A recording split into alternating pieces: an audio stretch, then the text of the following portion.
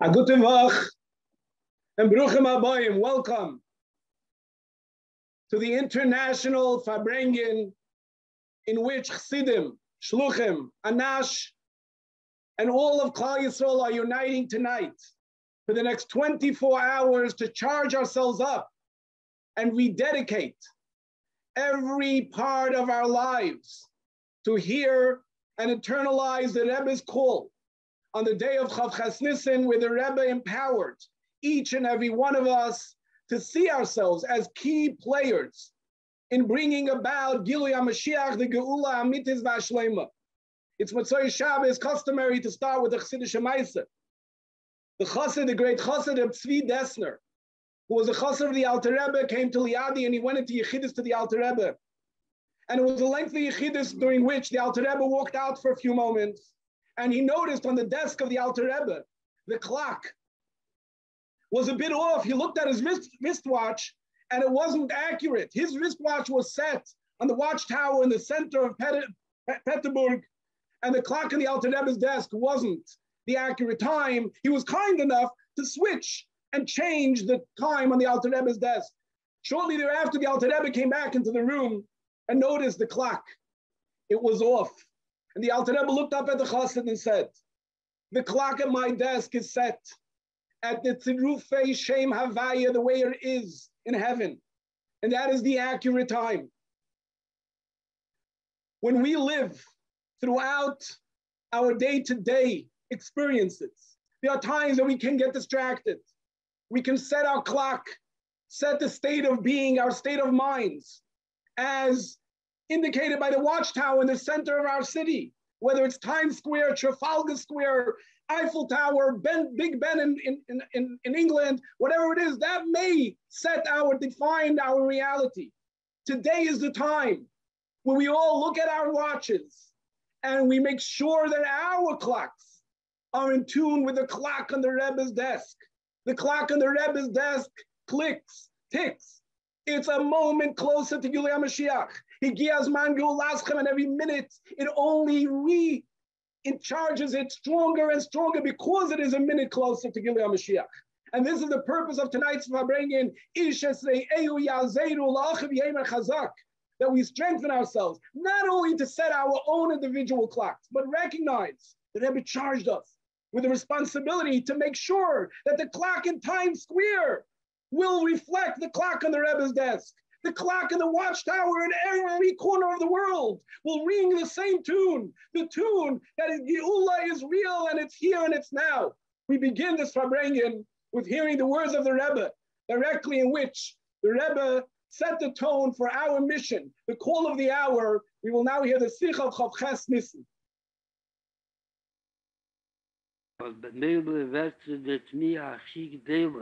Wie kommt es, als die Kleine zusammen, 10 Lieden zusammen und es gucken, wie ich habe alle Unionen, was noch nicht herausgebracht marschieren.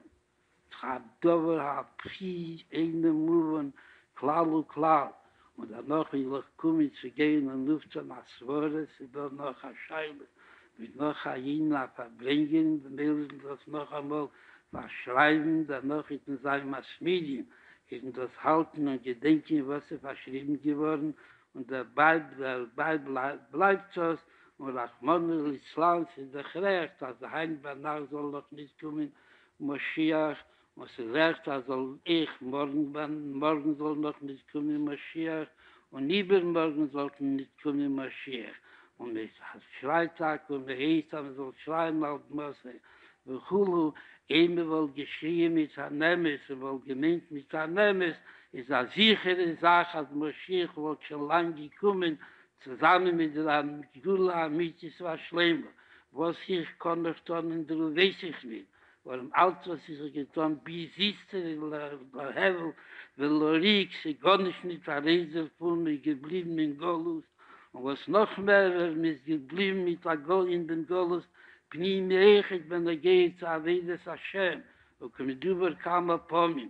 Mir wird einzige Sache, was ich kann noch tun, gibt das über jeden von euch und tut alles, was ihr kennt und seht, herabbringen, Moscheechen, denke von Yad Mamosh in der Neben, die Unionen, Tlake von Eris, die Teo, aber in Kehlen die Tikkun, und wir hier rotzen nach Sovkov, sollen sich gefühlen 10 Nieden, was werden sich einmarschen und sagen, dass sie muss nicht werden. Bei den Nebensten ist das damals das Amt Schejerefu, ושלח צולה וננו, חתסנו, וחלטונו, ist eine sichere Sache, der Ewige wird darauf bringen, der Gula Amitis war schlimmer, Teke von Miyad Mamos, und auf dem Meise, was sich noch tun in dem, auf zu geben, machen jeden von nachher verschlich auf Zdoke, und wir hier lassen, aber ich habe getan, alles, was ich kenne, und ich kann nur haben, tut alles, was sie kennt, wie hier lassen, also unser Gefühl zwischen euch, auf Kolponen 1, 2, 3, was Allah nicht zu geben, was man soll tun, was man soll tun. Weil man soll echt spielen und soll sein, Telke von mir, Mamos, und mit der Simcha, betuv levo. During the next 24 hours, we are privileged by the efforts of America's 302, the Achfani of tonight's Farbrengen, and the Mashiach office, who have put together a very, very rich program in the choice of Mechanchim, Mashpiyim, and Rabbanim, who will address this Farbrengen. It would be worthwhile for everyone to keep a notepad near you. We will be hearing wonderful, wonderful ideas, thoughts, inspiration to jot down notes so that we can live it and really internalize it. We begin this grand 24-hour Farbrengen with being honored by one of the greatest speakers, educators, lecturers throughout the world, very well known amongst Anash, Rav Sheis Taub. Thank you, Rabbi Ginsburg. It's an honor to be part of this 24-hour global Farbrengen again. And it's also an honor that they gave me the opening spot. And I was told, I asked the organizers how much of last year's program was repeated. They said, no, we tried to shake it up and do new things. The only 2 things that are the same from last year is Rabbi Ginsburg's the first MC and I'm the first speaker. So I guess we did okay. But maybe I'm gonna make it my goal that if I didn't say anything radical enough last year to get me not invited back this year, I think I'm going to try this year to say things radical enough that will get me not invited back next year. And I'm not saying that to be glib or funny or shocking. I'm saying that because we just watched the video of the Rebbe speaking, and the urgency and the tone that this is something that is so desperately, critically necessary for us to step up and do. It's you watch it and you can't help but to shudder. And it's clear that Rebbe there is not asking for us to do the same old. The Rebbe is asking, demanding, pleading, if we can say that we need to really do something difficult and new and innovative and daring and bold. So I'm going to try to set the tone, and I'm going to, at the risk of being a little bit too radical and at the risk of being not invited back, at the risk of getting criticism, you know what? So be it. But I think we need to shake things up. So let me tell you my thoughts. It happens to be Bashkacha Pratis, and nothing just happens to be Bashkacha Pratis, that we're gathering today, and it's Aleph de Reish Chodesh Iyar.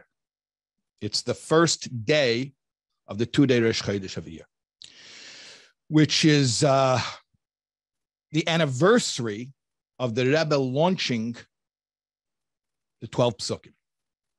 The Rebbe rolled out the 12 Psukim at 2 occasions. The Farbrengen of Aleph de Reish Chodesh Iyar, that with the year being Tafshin Lamed Vav, 1976, the spring of 76. And then 18 days or 19 days later at the Lag BaOmer rally. So the first 6 of the 12 Psukim were brought out at the Farbrengen Aleph de Reish Chedesh year, this day in history. And then 2.5 weeks later at the Lag B'Omer rally, the Rebbe put out 6 more psukim. In fact, you can see pictures of that year's Lag B'Omer rally. They only had posters for the first 6 psukim because they didn't know there were going to be more psukim. And the format of the 12 psukim, the 6 and the 6, is the same. In the first 6, you have, the reason you have 6 is you have 2 scriptural verses, meaning psukim of Tanakh, and then you have 2 Maimorei Chazal sayings of Chazal, the sages, and then you have 2 lines from Tanya. And then in the second 6, you have exactly the same structure. You have, again, 2 psukim of Tanakh, you have 2 Maimorei Chazal, and you have 2 lines from Tanya. And the 2 lines from Tanya from the second group of 6, which were, as I mentioned before, rolled out on Lag B'Omer, so they're both from Perek Lamed Gimel, because as the Rebbe said, Lamed Gimel is Lag, is 33, is Lag B'Omer. So I think every Lubavitcher knows what the 12 psukim are. But if you ask a Lubavitcher, what are these psukim? Why did the Rebbe choose these psukim? Why not other psukim? What makes these psukim the ones that the Rebbe wanted that we should teach to children? And I've actually asked people this question, and people will tell you, well, these are the Yesodis of Yiddishkeit, or these, the fundamental ideas, like a Rambam's Yud Gimel Ikrim, so to speak. But that's not what the Rebbe said, actually. That's not actually what the Rebbe said. The Rebbe actually, very consistent with the Rebbe's style, explained his methodology. The Rebbe was always explaining. The Rebbe could have said, this is my new initiative, and that would have been fine for Chassidim. But the Rebbe was always saying a milsa b'taima, always explaining. And when the 12 psukim came out, the Rebbe explained why these psukim were the 12 psukim. In fact, I'll say something to you that you probably will, I don't know, maybe it'll be shocking to you. The Rebbe said it could be these psukim or it could be other psukim. The Rebbe said, you can ois kleib in andere psukim. The Rebbe gave permission to the Chassidim. If you don't want to use these psukim, you could choose other psukim, as long as they have the same inhalt, as long as they have the same teichen. Meaning it wasn't the psukim, it wasn't the oisius, the words, it was the content, it was the message. Okay, now we're getting closer to what it really was about. What about the message? Why these 12 messages? Now we're realizing it's not just the words, it's not just the letters, it's ideas. Okay, what about these 12 ideas? So the Rebbe said very clearly, the 12 psukim was all part of a whole initiative that year in 1976 of chinuch, shnas hachinuch. And something very interesting that Rebbe said, which is a radical idea, absolutely radical, is that the idea of chinuch, or at least the Rebbe's idea of chinuch, is not that Mivtza Chinuch, the education campaign, is a campaign to educate children. It's not. What else could it be? But rather, said the Rebbe, it is a campaign to turn children into educators. Mivtza Chinuch is not a campaign to educate children. It's a campaign to turn children into educators.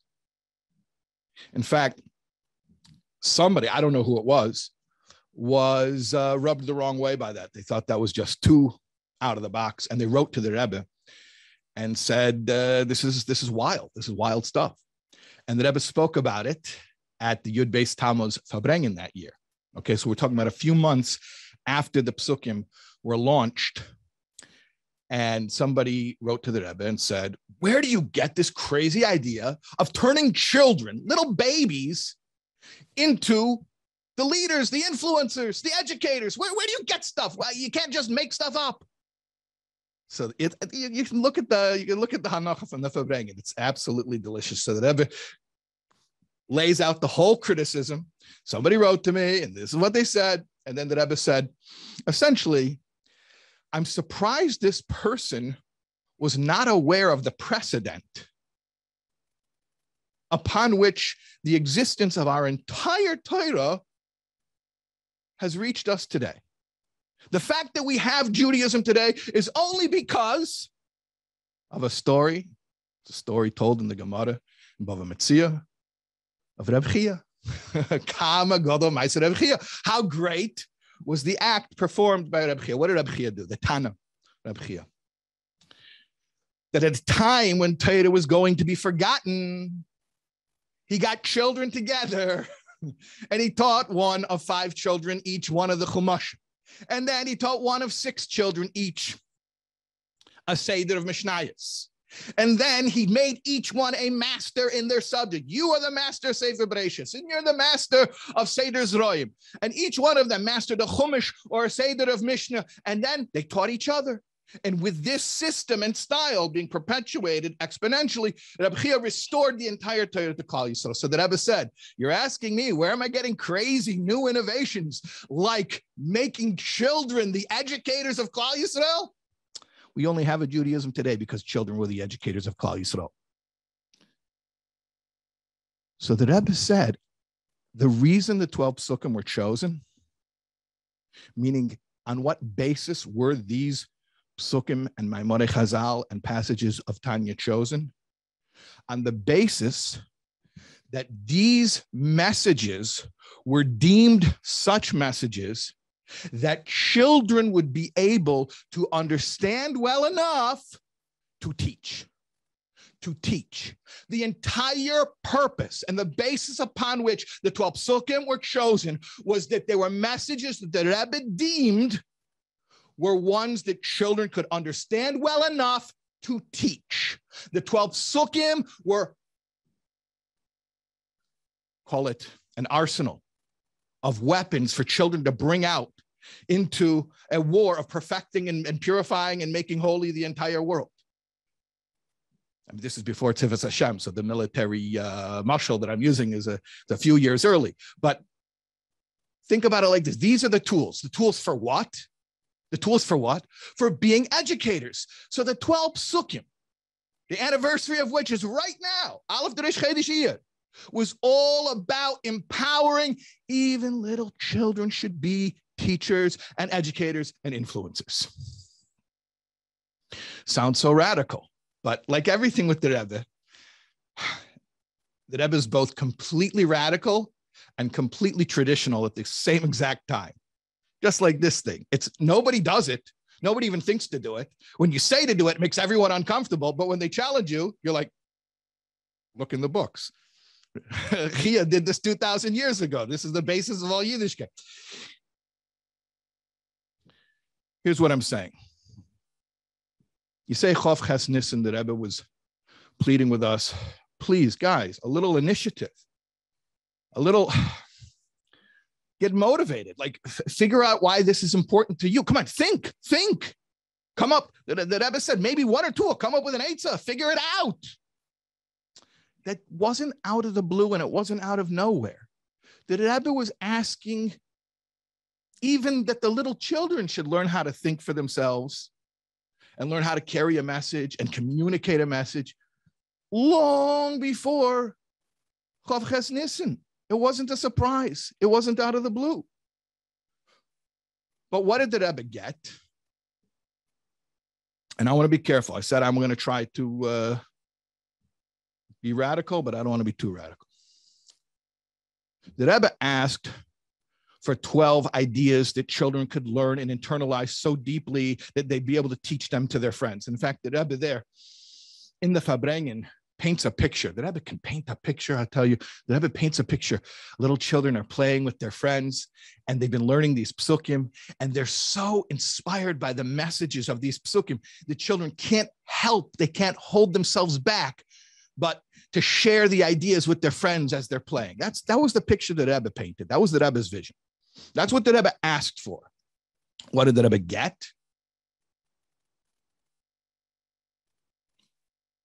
Memorization.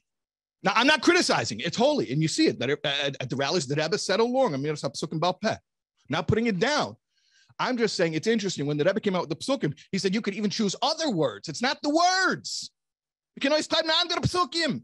You could choose other words. I'm not married to the words. It's the messages. These messages were chosen because they're messages that children can understand well enough to teach. So the Rebbe was asking for children to understand things so well that they could teach it and explain it and articulate it eloquently in a child's vocabulary and a child's style, obviously, kol chad lefi shurei dilei, appropriate to a child. But the Rebbe was asking that children should understand something so well, they should be able to explain it. That's what the Rebbe asked for. What did the Rebbe get? More memorization, more memorization. And he asked the child to tell you what the pasuk means, and he doesn't know. I'm asking us collectively, if we take it seriously, Mashiach, the Rebbe's call, that we need to shake something up, we need to do something new, we need to figure it out and get out of Golus already. Are we willing to challenge certain institutional assumptions that we're comfortable with? Certain ideas about the way that children are educated by parents and by teachers. And I'm not bashing the system. I've been accused of being anti-system. Chas v'shalom, I'm not anti-system. There are incredible meisters, and there are incredible educators and menalim and menahalois. There are incredible people who are involved in the education of our children. I don't want to, God forbid, to sound like I'm bashing. What I'm saying is, if you're looking for a place where to be radical and innovative, let's look right under our nose, our children. Are we ready to be radical and innovative in their education and arm them and teach them how to think? You know, I just came out from a 30-day hachana for the Rebbe's birthday, for Yud Aleph Nisan.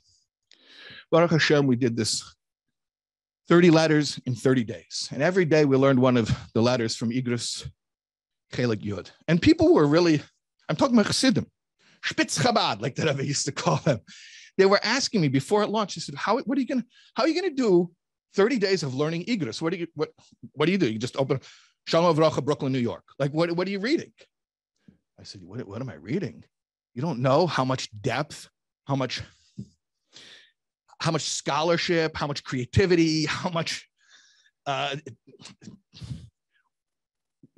totally different worldview you can pick up from learning Igros. They're saying, no, I never heard of learning Igros. I don't know. You don't learn the Igros. Baruch Hashem, people learned with me for 30 days before Yud Aleph Nisan, and you learned the Igros. And I said time and time again that the point is not necessarily entirely what the Rebbe said, it's how the Rebbe said it. It's not what the Rebbe said, it's how the Rebbe said it. In other words, what the Rebbe said, that was to an individual. At that time, in that place, with those circumstances, coming from that background, with their entire life story leading up to the moment in which they wrote to the Rebbe.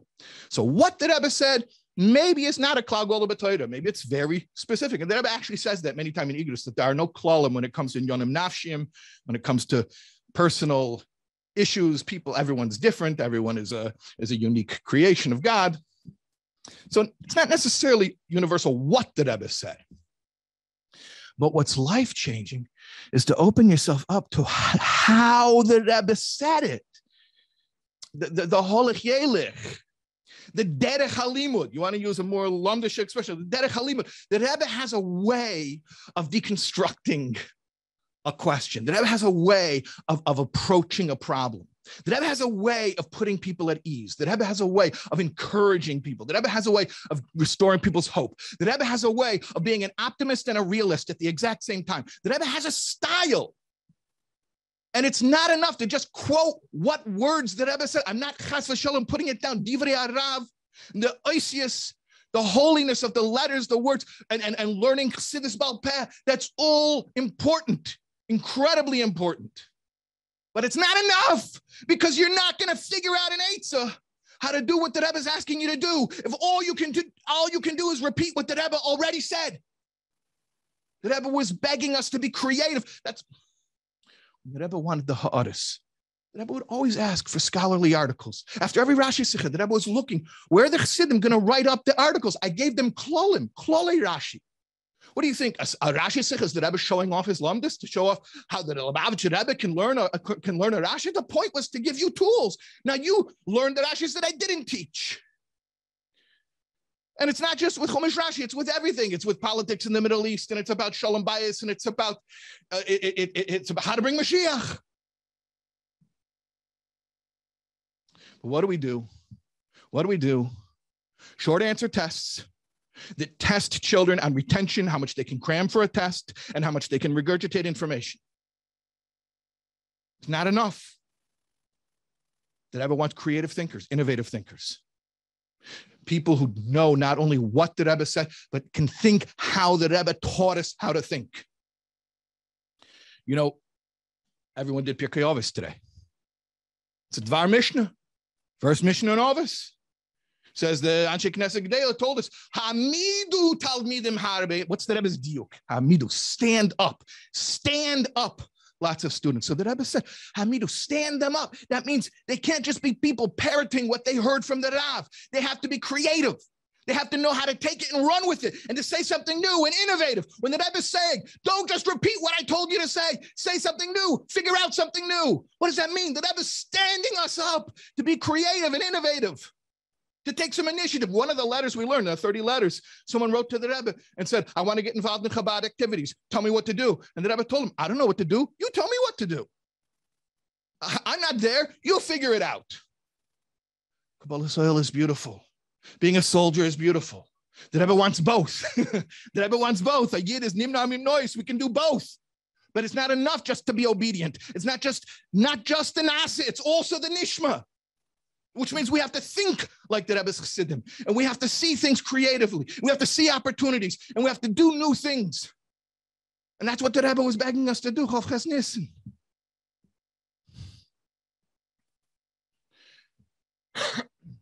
Rebbe spoke 40 years after Yud Shvat, but the Maimer Chazal, the Rebbe made a few diyukim. One of them, the word koi means to stand up, like we were saying before. That what is the end game here? It's not just that Talmidim know what the Rebbe already said, but they absorb the Rebbe's approach so thoroughly that they're now standing. They're standing like competent thinkers who know how to figure out answers to questions that the Rebbe didn't explicitly give them. Everyone's struggling for guidance. What would the Rebbe say? What would the Rebbe? There's so many new things since Gimel Tammuz. What would the Rebbe say? The Rebbe didn't give enough of his holy time teaching us how to think. The Rebbe didn't give us enough tools to be able to figure things out. If it doesn't say it explicitly in the Sichas or in the Igris or the Maimorim, so use the tools. Figure out the Rashi that the Rebbe didn't teach, and figure out the answers to the questions, the burning questions of today, that the Rebbe didn't tell us explicitly. The Rebbe gave us a comprehensive worldview. What are we afraid of? That people will actually become independent thinkers? If that's what's holding up Mashiach, that we're afraid that people will think too much, be too creative, take too much initiative, show too much of their personalities, and we have to squash that. For what purpose? To retain the Gullus and push off Geula? I said I'm not going to be too radical, but I'm going to push the line. I think it behooves all of us to be honest and to say, if this is what's holding it back, if this is the last thing that needs to be done, let's do it already. What's the big deal? What's the big deal? Let's challenge some basic assumptions about how our children are educated. And by the way, I'm not anti-educator. You ask the educators themselves, the majority of them will agree with me and say, yes, yes, yes, and yes. Yes, yes, yes, and yes. We need children who can think for themselves. I don't want to ever hear again somebody tell me that I learned how to think for myself by going to college. You don't know what a tragedy that is? Somebody who learns Chassidus Chabad, especially the Rebbe's Chassidus, which is so analytical and so layered, should master critical thinking.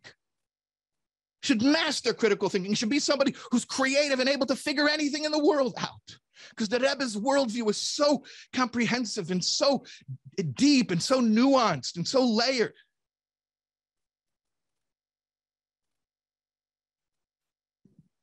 A lot of people are going to come on tonight And they're going to say very inspirational things, much more inspirational than me. I'm not Mr. Inspiration.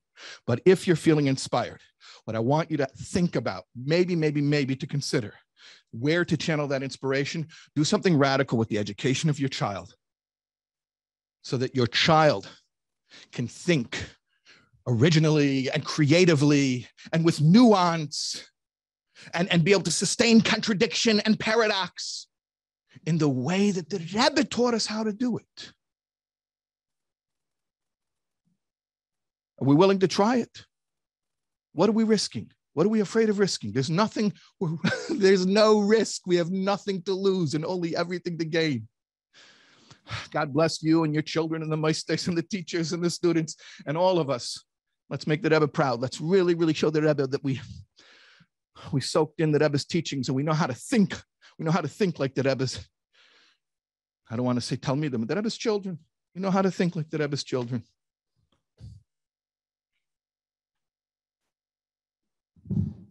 Yashikeach, Rabbi Tal, for your very powerful words said, B'chol atzmeisei temarna. It's clearly Dvarim hayetzim min halev, and will definitely have a powerful impact on all.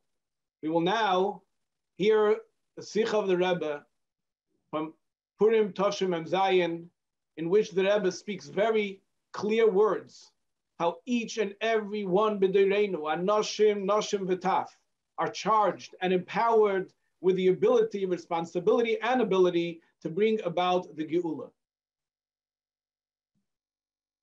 Nisiderenu gemacht a ganzen Studium von Lealter Lishuve, Lealter Geula. Und das ist gemacht, kommen bedient mit der Studium.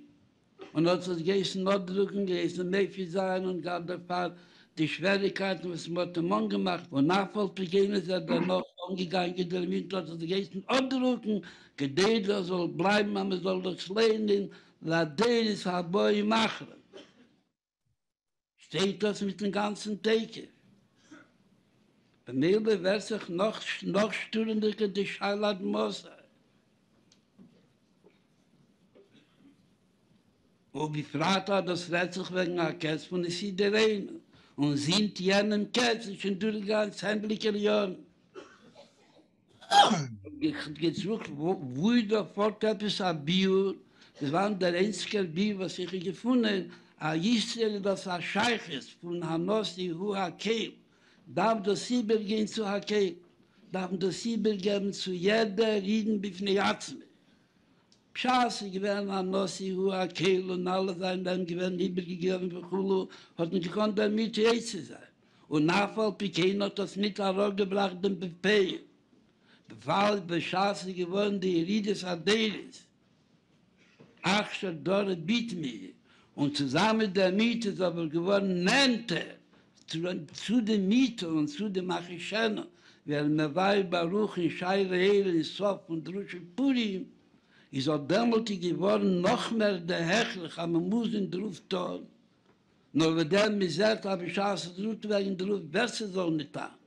Muss man mit Fassem sein, bei Jesser Seis und bei Jesser Reis, als jeder soll wissen, als durch sein 91. Meister und der sein 91. Divu und der sein 91. Machschove soll wissen sein, als rät sich wegen Jikwis in dem Schiche und nie in der Ruf Gufi Jikwis in dem Schiche und nun der Ruf Gufi dort der Psag Din von Nevi Schuhe Azolle Beilom und der Pfui noch zugekommen. Hat damals hat gekonnt, jetzt sein, mit dem Business, jeder Reino, befragt er hat es gegeben, nach Kerz. Befragt, beschaßt man aber gesehen, hat der Kerz von damals, ist nachher durchgegangen, nach Siris, Baschonim, ist ein Dover Bohrer, die einzige Sache, was mir darf Maschlim sein, jeder soll wissen, dass es sein, ihnen Proti, auf Mikaim sein, oder die Aloch in Rambam, mit mir hat man kein Brille nicht, muss man halten in ein Tummeln in dem. Aber man soll wissen sein, wegen Keizim, man soll wissen sein, wegen Jemesa Moschiach, und man soll wissen sein, da alle Proten, was und man soll wissen sein, der Rike, was nicht, da jene, was steht, nicht ins Vorhin. Das meint man und das meint man nie, und das meint man Anoschen, Venoschen, Betach, Bejemechon, alle zusammen kol Gol.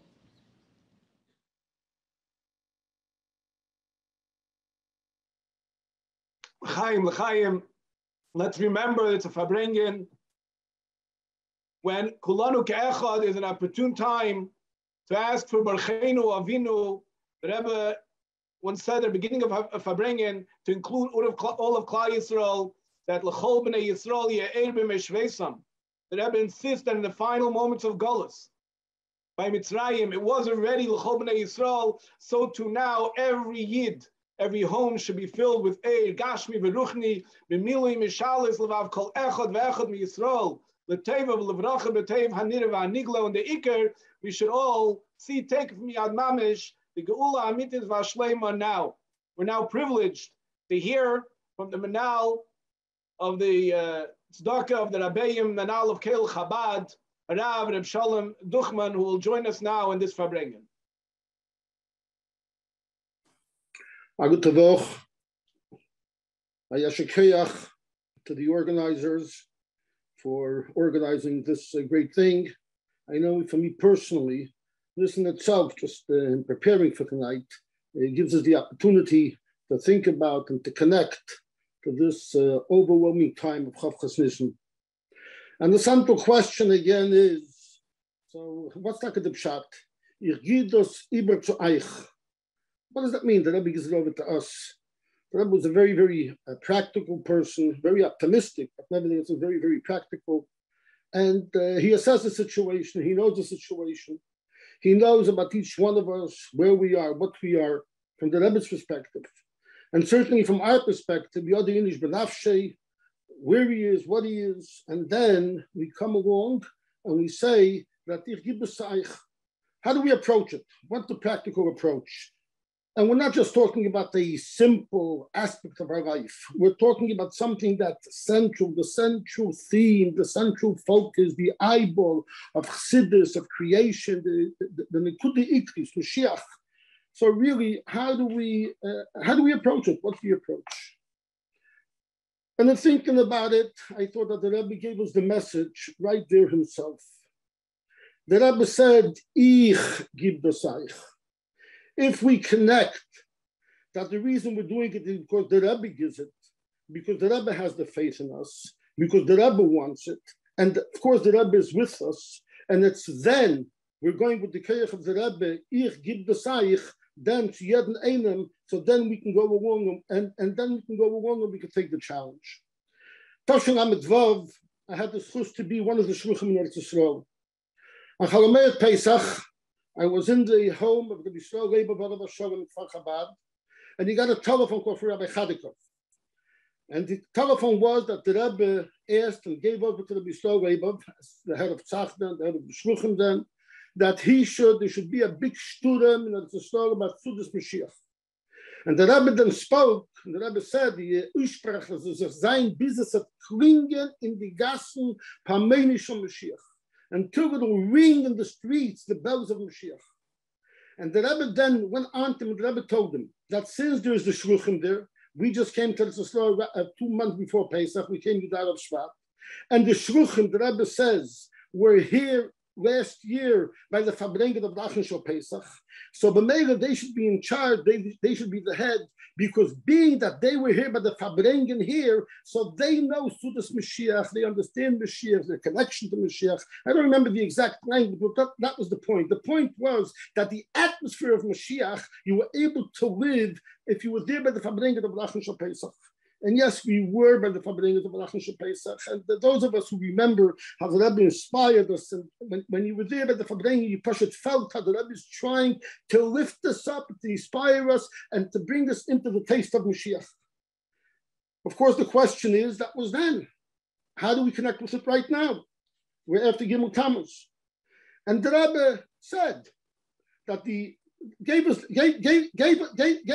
the remedy immediately. The Shabbos after, the Rebbe said that what he meant, how do we get in, how do we do it? Through winning the Tate of Mashiach, through winning the Gula. What the Tate of Mashiach? Tate of Mashiach is the Rebbe's Tate, that's the Tate of Mashiach. Connecting to the Rebbe, doing what the Rebbe wants. This is exactly how we connect. This is the inspiration. Ich gib das euch. If we connect in the Eifin that we take it from Ich gib das euch, then we can do it. I heard the story, Rav Malke, from Rav Abba Refson. Rav Abba Refson told me that he heard the story from the Bala Maisa himself. There was one of the Bacher in 770, that was a Bacher, he was a very, very good Bacher, and then he got married, and then he was a little bit of drop, went off a drop, not in a major way. He was in the construction business. And for a few months that he didn't come to 770, a few months he didn't come to the Rebbe. He felt, being that he was in the construction business, he was dirty, so he didn't feel comfortable to work at the 770. And he got once an urge that he wants to go into 770, he wants to see the Rebbe. So he decided he'll stand by Mincha after the Rebbe went from his room, the Rebbe from the Zal, the Rebbe went back to his room, he'll stand there in the back, there'll be people in front of him. People usually would line up to say goodbye, and he'd be able to see the Rebbe, and hopefully he didn't think, he was hoping that the Rebbe would not see him. The Rebbe walked out from Mincha, and the Rebbe stopped, and the Rebbe calls him, the Rebbe says, "Wo bist du?" He didn't understand. So Rabbi Groner repeats them and says, the Rebbe is asking you where you are. So he says, "Ich bin da, I'm here."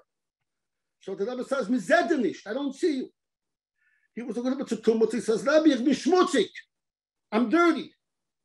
He was in the construction business. So the Rebbe told him, "Zu mir kannst du kommen, azay wie du bist. To me, you can come the way you are." And just thinking about yes, of course. But the Rebbe should have said, "Bei mir bist du gut, azay wie du bist." The answer is, "Mir ist nicht gut, azay wie du bist. Zu mir kannst du kommen, azay wie du bist." If you make the move, if you go into the Rebbe and you connect to the Rebbe's vision, and then Yamut has to come, no matter how you are, every little moment, this little thing, if you connect as Ich give the Saich, then we can do it. The famous story with the Baal Shem Tov, with the Kukuriku, famous story, the Baal Shem Tov was davening, and Yom Kippur, with Kavanas, and he couldn't be pale Yeshua for the Gzeira, and there was a farmer's child that loved Kukuriku, and he came in and he screamed at Kukuriku. And a very simple question. The next day, instead of sitting working and welding and doing chassidus and davening, they should have screamed Kukuriku. It's such a great thing, or take the word that you like. The answer is a very simple answer. Kukuriku is Kukuriku. When you scream Kukuriku by the Baal Shem Tov, when the Baal Shem Tov is davening around with the chassidim, the Baal Shem Tov's Kukuriku, that goes to the heavens. When you're in the atmosphere of the Baal Shem Tov, when you're together with the Baal Shem Tov. And this is the pshat that this is Ich Gibes Take Eich, but this is Ich Gibes Hashem, it's connected to Eich. Learning the Maimodi from the Rebbe, especially the Maimodi Yesod, the basic Maimodi from the Rebbe, the Maimah from Daraf Nissen, Tavshon Amedalef, and then Yosef Malkabi, Masht Osir, learning the Maimah after Gimel Tammuz from Yatat Tzava. In many Maimodim, and many Sichos, you always see the Rebbe, the question, how does it start? Does it start from the Maila? Does it start from the Mata? Does it start because what the Eibishter gives you, or does it a part of Avedas HaTachtelim? And how does it work? And if it's Avedas HaTach from one side, if it comes from Maila, so then you get a lot. You get a tremendous amount, a tremendous channel of bracha. If you start from the Mata, it's very limited, but then it's yours. It permeates you. It's you. So how does it work? And usually, in most of the cases, and the end result that the Rebbe says is that the Eibishter, that it starts from the Mata, but it's not because of the Mata, and because the Eibishter chose that he accepts and he wants and he's getting his tainug from the Mata. It's not that the Mata is meaning. Of course, the Mata is meaning, but why is the Mata meaning? Not because of the Mata. The matter is meaning what he does is important. Why? Because that's why the Eibishter chose. And this is exactly what's the difference. The difference is a very simple thing. If it comes with Sadru Maila, so then you have to do big things. If you're telling me that the reason why it's important is because the Rebbe chose it, because the Eibishter chose it, so then even a small thing, every little thing that you do, and you do it because the Rebbe chose it, because you connected to the Rebbe, so then you're doing big things. If you can connect as Ich Gib das Saich, with every little thing that you do, you're connected to the Rebbe, and you're fulfilling you're fulfilling this mission. I want to finish with a very, very powerful story that I heard. I heard it from Dr. J.P. Moore, which is an incredible story, just using the platform. Dr. J.P. Moore was is the head of the stroke unit in Columbia Presbyterian Hospital. I had the schus to be involved in bringing him to the Rebbe and then driving him many times that we came to the Rebbe back and forth. This year, Rabbi Yael didn't feel well. And Rabbi Simkan asked me if I can find a neurologist for him. So I called up Dr. Moore, and I asked Dr. Moore if he can come to Rabbi Yael to evaluate Rabbi Yael. It was during COVID. Dr. Moore was not taking any patients, was not seeing any patients. I started pressuring him, how do I explain to Dr. Moore, to Agoy about Rabbi Yael? How can I explain him? I mean, he was the Rebbe. He's not a Rebbe, but Rabbi Yael is Rabbi Yael. Anyway, so he understood that he's something important. I wouldn't ask him Mistamazay. I mean, I told him, Dr. Moore, my mother is sick. My mother had a stroke. I would not ask you to come to see my mother. Rabbi Yael, I'm asking you that you should come and see. So he says to me that I can come and see him, but I need to have scans. And for that, you have to bring him to the hospital. Then he says to me, why don't you use your mitzvah tanks that you have, and you have the scanner there? As we all know, that the Tafshin base, I don't know who organized it, but it was done mamish and the item that the Rebbe were able to brought a scanner on a truck, and a mobile scanner, a mobile machine. And he said, so he says, you have your mitzvah tank, you have your way. Anyway, he says, I'll tell you a fascinating story about your mitzvah tanks, he told me. He says to me, I'm a goy. He told me the Russian, I'm an Ogotaden. He said, I don't know the exact Russian that he used, Presbyterian, whatever. He says, I had a friend. His friend is not around with us anymore. His friend is Dr. Levine. He was a cardiologist. We were very, very close. And we spoke many times about religion. I spoke to him about the Rebbe. I spoke to him about my visits to the Rebbe, et cetera, et cetera. And he told me that he was a Holocaust survivor. He lived in Vienna together with his wife, who also I met. He told me the name, I don't remember the name. He says, in Vienna, we were engaged to each other. The Nazis came in, and unfortunately, we were separated. But with tremendous miracles, we were connected later back together, and we got married, and we lived in New York, and he was a noted cardiologist in one of the hospitals.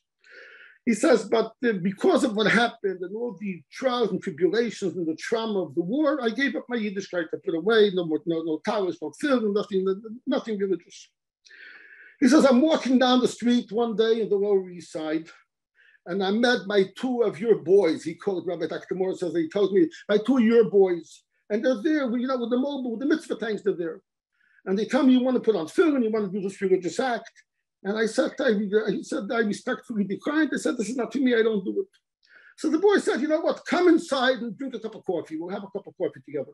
They came in, they had a cup of coffee, they spoke, and it was very, very nice. He went home, he says, I go home. This Dr. Moore is telling me, I'm going home, I go home. I'm thinking to myself on the way, it would be very, very interesting to know. I used to have a Talis and film. I put it away in the attic. Where is it? What happened to it? Anyway, he comes home and he's looking for it. He asks his wife for it, and he goes up to the attic and he wrote it. He finds the Talis and film. He brings down the Talis and film, and he's telling this to Dr. Moore. And he says, and I wanted to see, how do I look at it? So I put on the Talis and film. And then he says, I gave a scream out, they got me. He put on the Talis and film. He accomplished what they wanted, influencing. Have a good tavach. Yashikoya for giving me the opportunity to take part in this. The Rebbe should have helped that the Rebbe should durchführen, seine Sachen, the Rebbe sicher durchführen, and we should all have the schus, each one of us, to have a small part in this. A good tavach.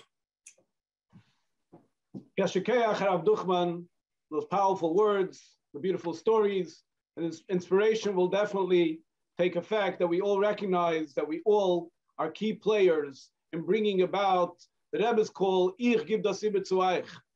We take a moment to mention the key goal and emphasis of tonight's Farbrengen, in addition to the general hiserus of Ishes Re'ev Yazeru Lachav Yemer Chazak, is to bring it down to Peil Mamish. The Rebbe always encourages his Vadius Pi'iles.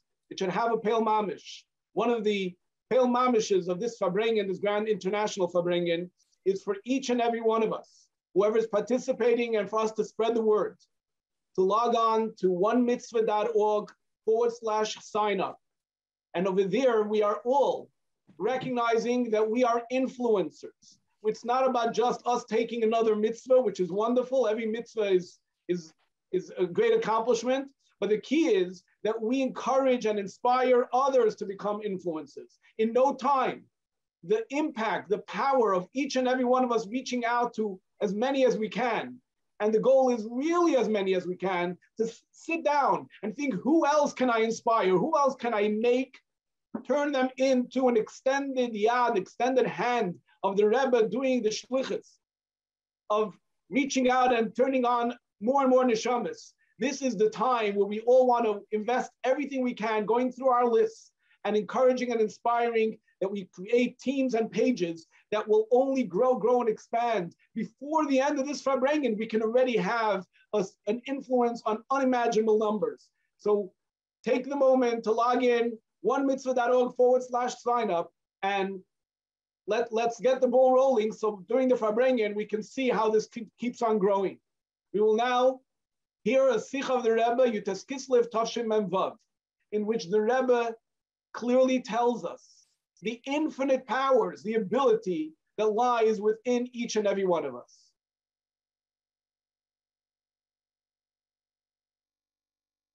Azafal piva das is a dover mugbal suyam modu du mugbal. Konger sein als gar in am Madim in Erech Reche wie Emek Hachiktane. Is in dem do in Joni, was ist eine verbunden mit den Seif. Wie mir selbst aus beim Juchot mit Kupaseinu Zu, wo sie Take Rabbas haben Humeis und Tischtusch HaGvulim. Biachad im See hat mir sich erklau, als sie wie es Barru, wie es Labnu, wie es Starfu Hadvorim, als sie wird nennte zu Bias Meshiach Zitkenu, wo demult wird sein der Reben bimilue noch mehr wie Bishas Habrio, Eile Teilis Mole, Teilis Peres.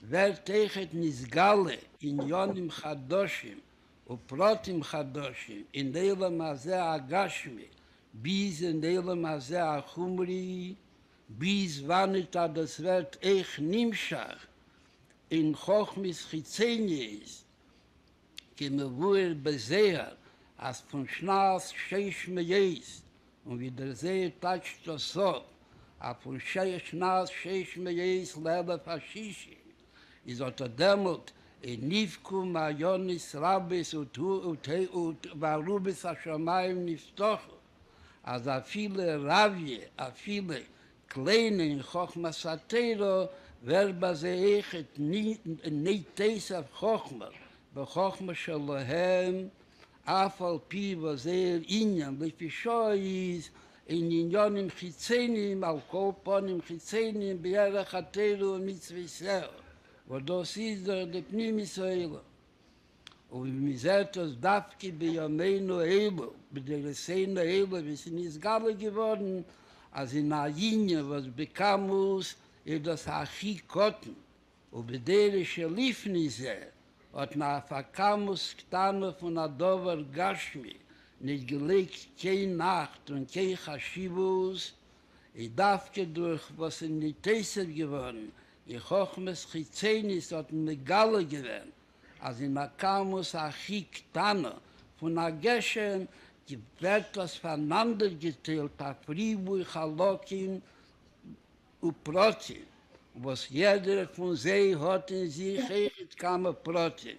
Und das wird zusammen nach Keach Achi Adi, was eben nur mehr will, kommen das Eisnutzen, Liteiv, und Litikun Hoelom, wie man sagt, das ist der Rechet Bepashtus, Davke, Bedeliseno Elu, auf einer kleinen Kamus Begeshe, kommen Nufton Gdelis Vachadoshes, in Tikun Hoelom, Bis a der Funk kommt a res aktuelles Libu Bnei Odom, afal piva das a Kamus in Beine.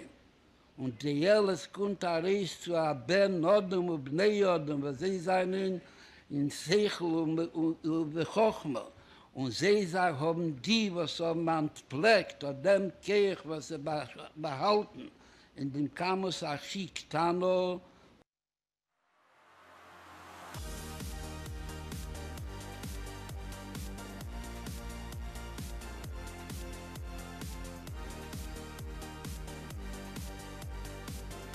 Spending Pesach here together. At our program, we wanted to do a learning component, and we chose to use the curriculums by Tut Alts. I think that both renditions, the adult and the children's, are terrific. I think this book makes it relatable in a way that I haven't learned it before, so it's nice to have it laid out clearly.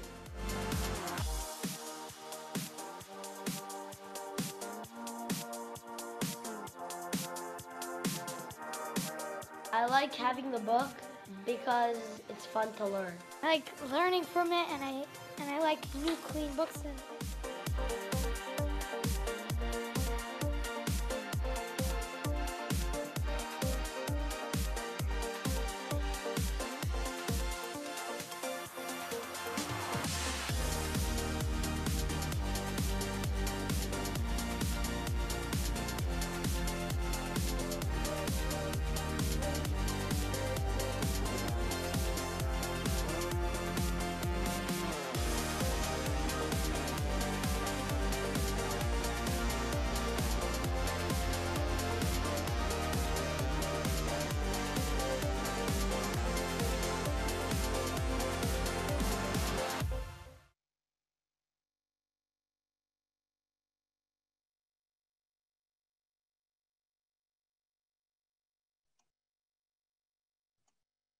Let's take the moment to express our Hakaras HaTov on behalf of Shluchim and Anash the world over for the incredible work that this office, Mashiach office, is doing in Merkez 302 in producing resources, material that makes it much more easier and accessible for all of us to teach, young and old, in Yoni Gula Mashiach, and really live with the message.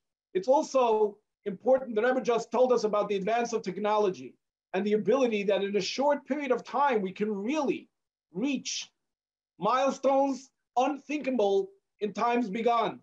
And this is an area where every one of us has our social network in which through email or WhatsApps or whatever type of media, let's recognize the power of the messages coming through, inspiring, uplifting, encouraging people with the message of Geula. And it's each and every one of us can use our creativity, what works for our people, our circle of influence.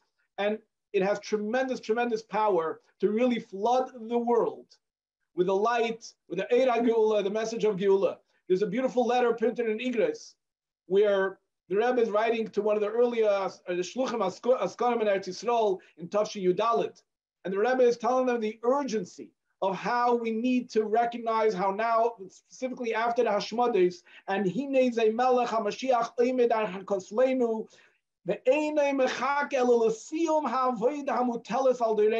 and relatively, the Rebbe says, it's easier than the Avodah of previous generations.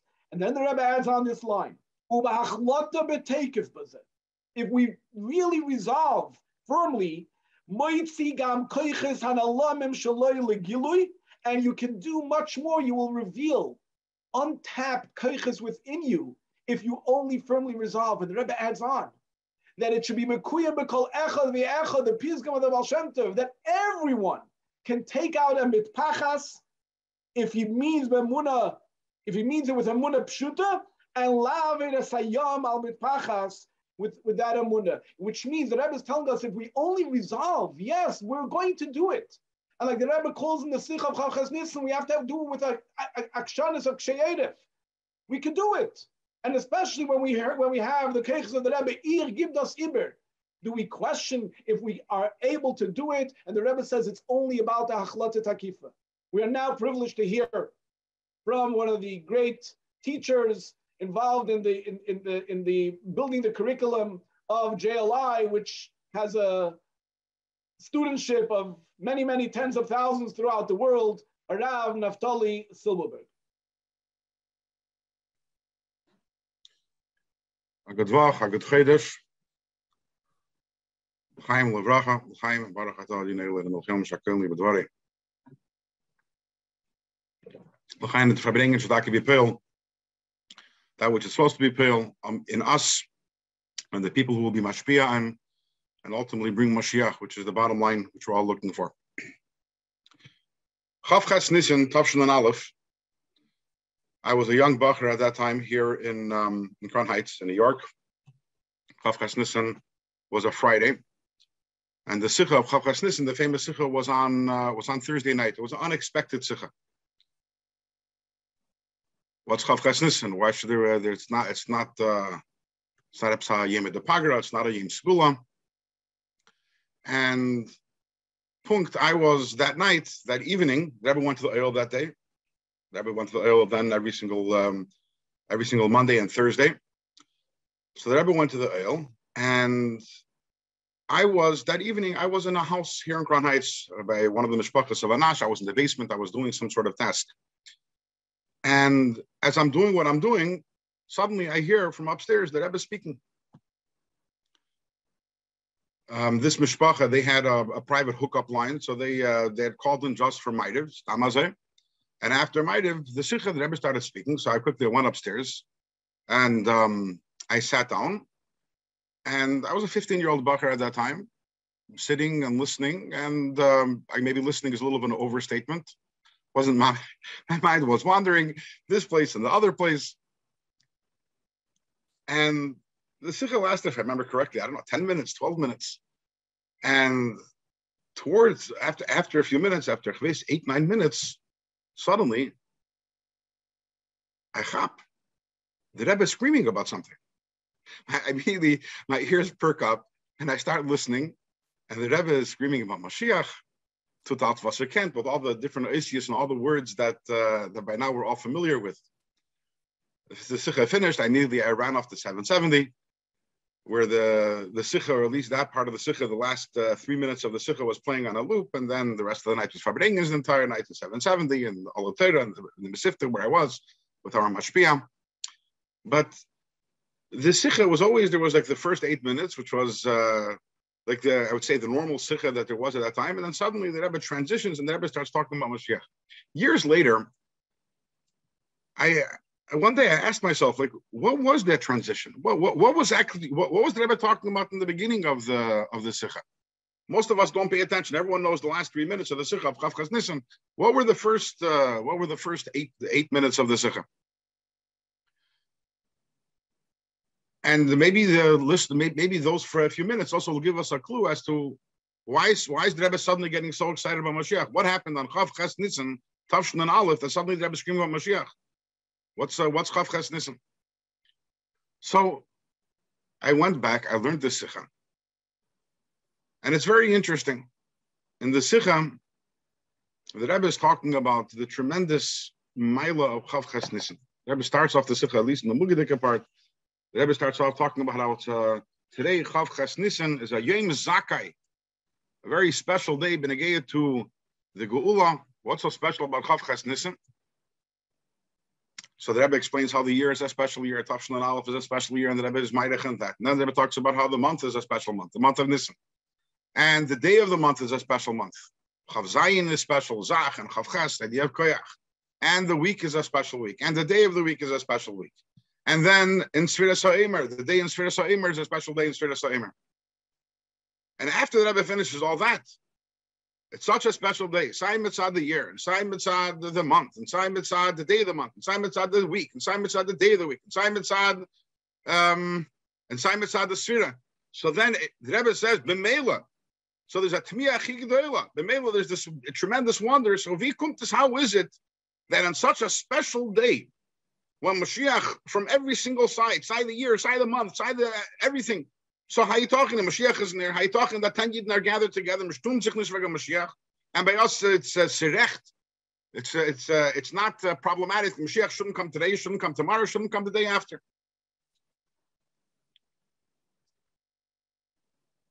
Which is pretty interesting, because the day Chav Ches Nisan, no one over there before the Rebbe walked in through him had any idea that it was special in any which way whatsoever.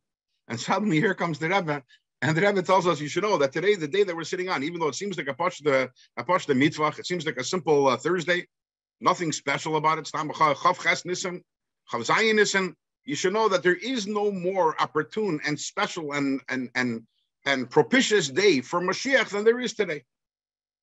And therefore, there's a Himel Geshrei, because today is so special, Himel Geshrei, Hayitachin Mashiach isn't here, and Hayitachin that we're all so adish, we're also stoic, and we're cold-blooded when today is the most special day for Mashiach to come. And l'chayra, at least one of the lessons that we can learn from ourselves from this is this idea that every day is like this. If Chav Ches Nisan is a special day, that means that every day is a special day. The Rebbe took a day which seemed to be nothing, and the Rebbe showed how it's the most exciting day for Mashiach. And the lesson the Rebbe is trying to teach us is every single day a chassid wakes up and says, today is a Yom Zakai for Mashiach, and today is a day after Shturim of Mashiach. And there has to be that constant freshness that a chassid experiences every single day, that every single day waking up and saying, today is a Yom Zakai, what am I doing today to bring Mashiach? Who am I going to be Mashpia and today in the area of Mashiach? But this obviously raises the question, how do we go about that? How do we go about, it's already, it's 31 years since we heard the Sikha of Chav Ches Nisan, and how do we stay fresh? How do we stay fresh with the excitement? There's a story. There was a chassid. Okay, let's backtrack a second. In Tafshin Chav Gimel, which was 150 years from the Histalkus of the Alter Rebbe, so the Rebbe decided to publish a sefer called Sefer HaChasidim, which was an album which contained the names and information of about 3,000 Chasidim. This was an initiative which the Frierdiker Rebbe had started, wanting to create, to publish a book, an album with the names of all the Chasidim. For whatever reason, it didn't come out L'Poel in the times of the Frierdiker Rebbe. So the Rebbe restarted it. And at that time, all the Chassidim, every single one of the Chassidim was asked to fill out a card, which, by the way, just recently, I think around 2 years ago, these cards were always kept in the Rebbe's library. Just recently, they were released with a lot of interesting information about a lot of Chassidim. But every Chassid was asked to send in a card with their basic personal information. And from this, in honor of Chav Dalet Tevis of that year, this sefer called Sefer HaChasidim was published. One of the Chassidim who wrote in a card was a Chassid whose name was Rabbi Yaakov Menachem Mendel Sperlin. He's the father, the patriarch of the entire Sperlin Mishpacha in Lubavitch. Today, the different branches of the Sperlin Mishpacha. And he wrote he filled out the card, and then he also added in another paper or two with more personal information. And he wrote an interesting story. So he learned in Temchet Mimim. And then in the early 1920s, after he had already graduated Temchet Mimim, he became a fundraiser for Temchet Mimim. And as he writes it, he did well. He did quite well. He was quite successful in fundraising. And at a certain point in time, was before Pesach of one of the years in the early 1920s, I think maybe it was 1923, that Reb Chatzke Fagin sent him off to the city of Yekaterinoslav to raise money. So he arrives in the city of Yekaterinoslav. That's the city where the Rebbe's father, Rebbe Levi Yitzchak, was the Rav. And the Rebbe was there also at that time. He actually writes over there that he also heard the Rebbe giving a shir on a certain topic in Ein Yaakov, but he doesn't remember the token of the shir. But what he writes is as follows: that Rebbe Yitzchak invited him to speak and to fundraise in front of the main shul, and he introduced them, and he said a few words before. Rebbe Yitzchak spoke a little before he introduced them, and he said as follows. There's a famous story. It's brought on, part of it is brought on in the Medrash Rabbah, part of it's brought on in the Gemara Masechta Shabbos, about Reb Elazar ben Aruch. Reb Elazar ben Aruch was one of the 5 great Talmidim of Rabbi Yochanan ben Zakkai. We're going to be learning about him in Mir Hashem this upcoming Shabbos in Pirkei Avos. But Rabbi Yochanan ben Zakkai had 5 Talmidim, and as Pirkei Avos, as is testified in Pirkei Avos, the greatest of the Talmidim was Reb Elazar ben Aruch. To the extent that if all the Chachmei Yisrael, all the Chacham were on one side, Reb Elazar ben Aruch was on another side of the scale, Reb Elazar ben Aruch would outweigh them all. He was great in Nigla. He was also great in Kabbalah. Talks about how the Gemara and Chagiga talks about how he was Deidish and Meister Merkava and how fire came down from heaven. Incredibly great person. Rabbi Yochanan ben Zakkai, as we know, he established the yeshiva in Yavna after the Churban Habayis, after the second Beis Hamikdash was destroyed. And he installed, Rabbi Yochanan ben Zakkai, he installed Rabban Gamliel to be the Rosh Yeshiva in Yavna. And when he did so, Rabbi Yochanan ben Zakkai himself moved to another city called Bereir Chayil. And his 5 Talmidim, Rabbi Elazar ben Arach and the other 4 Talmidim, they went together with Rabbi Yochanan ben Zakkai to Brer Chayil. And then Rabbi Yochanan ben Zakkai passes away. And Rabbi Elazar ben Arach moved to a city. I don't remember the name of the city. It was a hard name to remember. It was a city which was like a resort city. There was, the way it's described, was the waters there were good and the air over there was good. Nice climate. And he was under the impression that his 4 Chavedim would follow him over there. But they didn't. His 4 Chavedim, Rabbi Elazar ben Hurknish, Rabbi Yeshua, and the others, they went to Yavna. So Rabbi Elazar ben Arach also thought maybe he should also go to Yavna, but his wife actually discouraged him, and his wife says, that's not Lefi Hakaved, you're greater than them, they should come to you. So Lepoil, he ended up staying in the city for a while, and then a while later, and what happened was he forgot everything that he learned. There was no Dibuk Chavedim, he wasn't together with his Chavedim, he forgot everything.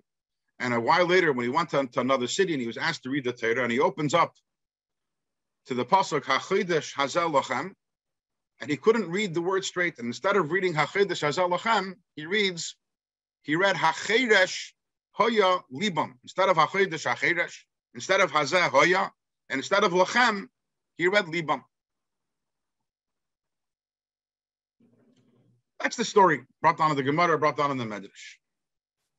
And the obvious moral of the story, the simple moral of the story, is how important it is dibuk chaverim, and not to go off on your own, to be in a place always which is together with chaverim, with whom dibuk chaverim people, and being able to learn with others.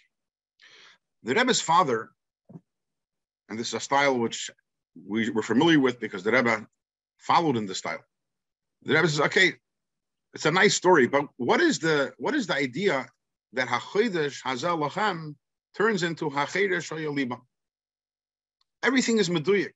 Everything. If that was the mistake that he made, that means that in the words HaChedesh Hazel Lachem being turned into HaChedesh Hoya Libam, in there we have some sort of this. We have a understanding of what the deeper problem over here was. So the Rebbe's father explained each one of these words, and the way that Rabbi Elazar ben Arach changed them is instructive.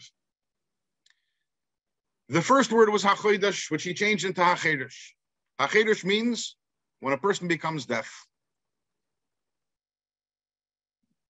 What makes a person become deaf? When you've heard something a lot of times, so you become deaf to it. You stop hearing it. You hear it again, again, again. Instead of HaChedesh, instead of becoming deaf to something that we've heard many times, it has to be HaChodesh. Chodesh Melashon Chodesh. It always has to be something which is new to us. The next word, Hazeh, became Hoya. What is Hazeh? Hazeh is something which something you point to, something which is right in front of you. Hoya is something that was. So instead of, again, Rabbi Elazar ben Arach took something which was Hazeh, something which is here today and relevant right now, and it became Hoya, something that was. And the last word is Libam. Lachem into Libam. The last problem is that sometimes something can be stuck in the heart.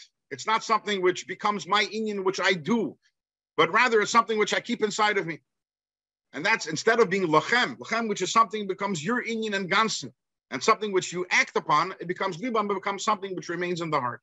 And the Rebbe's father concluded and he said that the idea of Timchet Mimim, this was again part of the fundraiser of Timchet Mimim, the idea of Timchet Mimim, it has to be HaChodesh, it has to be Chodesh. Our feeling for Timchet Mimim has to be new, it has to be Hazeh, something which is in front of us, and it has to be Lachem. It can't be something which is in the Libam, in the heart, that has to express itself Lepeil through giving money. And this expresses, and obviously also that goes back to the pshat, that because he went off, Rabbi Elazar ben Arach went off to the place where he went, instead of staying fresh and new in a way of HaChodesh Hazel Lachem, he became HaChedesh Hoya Libam. And this is really the challenge that we face today, is that how do we stay HaChedesh Hazel Lachem? How do we stay away from HaChedesh Hoya Libam? When 31 years ago we heard this from the Rebbe, how do we make sure that it becomes something which is relevant? In other words, at the end of the day, we're talking about the Farbrengen, about being mashpia on others. To be mashpia on others requires, it has to be chayil lahachis. In order to give chayis, in order to give energy to someone else, Sadar Zain Alain, we have to be alive within Yonam ourselves. We have to live with Mashiach. There has to be something to the extent that when you live with something, when you live with Mashiach, then automatically, whoever you're interacting with, you're talking about it. But the question is really, where does this life come from? How do we stay alive and make sure that Mashiach remains something which is on the forefront of our consciousness in a way of chayis, in a way of life? You know, the Sikha which introduced, which played right before I started speaking, the Rebbe talks over there about the tremendous energy that every single one of us has. And the Rebbe brings a muscle from atomic energy, that even in the tiniest little particle, you have atomic energy. So a tiny little particle, you figure it's an atom, it's tiny. How does it have energy to be able to, how can it be mashpia on others and have an impact? But we know the impact that atomic energy has. But the vart is energy, the vart is chayis. There has to be the chayis. If you have chayis, you can be very small, but you can have a tremendous impact. But where does the chayis come from? How do we stay fresh? So this, on Friday, on Chav Ches Nissen, as I was learning the Hayom Yom of the day, and we know, the Rebbe says, the Rebbe alles bavarant. Every question that we have, the answer is always, the Rebbe gives it, and very often there are many answers in many different places. But the truth is, the Hayom Yom of Chav Ches Nissen always fascinated me, because it seems to have, it's hard to find the connection between the Hayom Yom of Chav Ches Nissen and the content of the Sikha. What is the Hayom Yom of Chav Ches Nissen? The Chassidim asked the Alter Rebbe, which Avodah is greater, the Avodah of Avos Hashem or the Avodah of Avos Yisrael? And the Alter Rebbe answered that Avos Hashem and Avos Yisrael, both of them are etched in the neshama and the nefesh and the ruach of every single yid. However, the pasuk says, "Ahafti eschem amar Hashem." The pasuk says that Hashem loves us. Hashem turns to the Klal Yisrael and says, "I love you." Harei de gedola Avos Yisrael. So Avos Yisrael is greater. The Eiv Masha'o of Eiv, because when you have Avos Yisrael, you're loving that which the beloved loves. Hashem loves Yidden. So when you love Yidden, it's not only you're loving Hashem, you're also loving that which Hashem loves, those who Hashem loves. So the Pashtus, it would seem that what the Rebbe is saying over here is that if you have love on a scale of 1 to 10, okay, so if you only love the Eibishter, so then your love is only a 7 or 8. But if you pick up your love, I have more love, then not only you're going to love the Eibishter, but you're also going to love Eiv Masha'o of Eiv, then you'll have Avos Yisrael also. So if you have Avos Yisrael, it's a sign you have a greater Avos Hashem. But Eibazei Kumtais, if so, then we're talking here quantitative. Pashat and Kamos. How much do I love Hashem? Do I love him enough only to love him, or do I love him more in order to love also those who Hashem loves, which is the Yidden?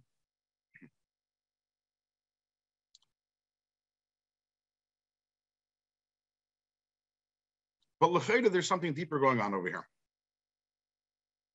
When you love someone, let's speak practice.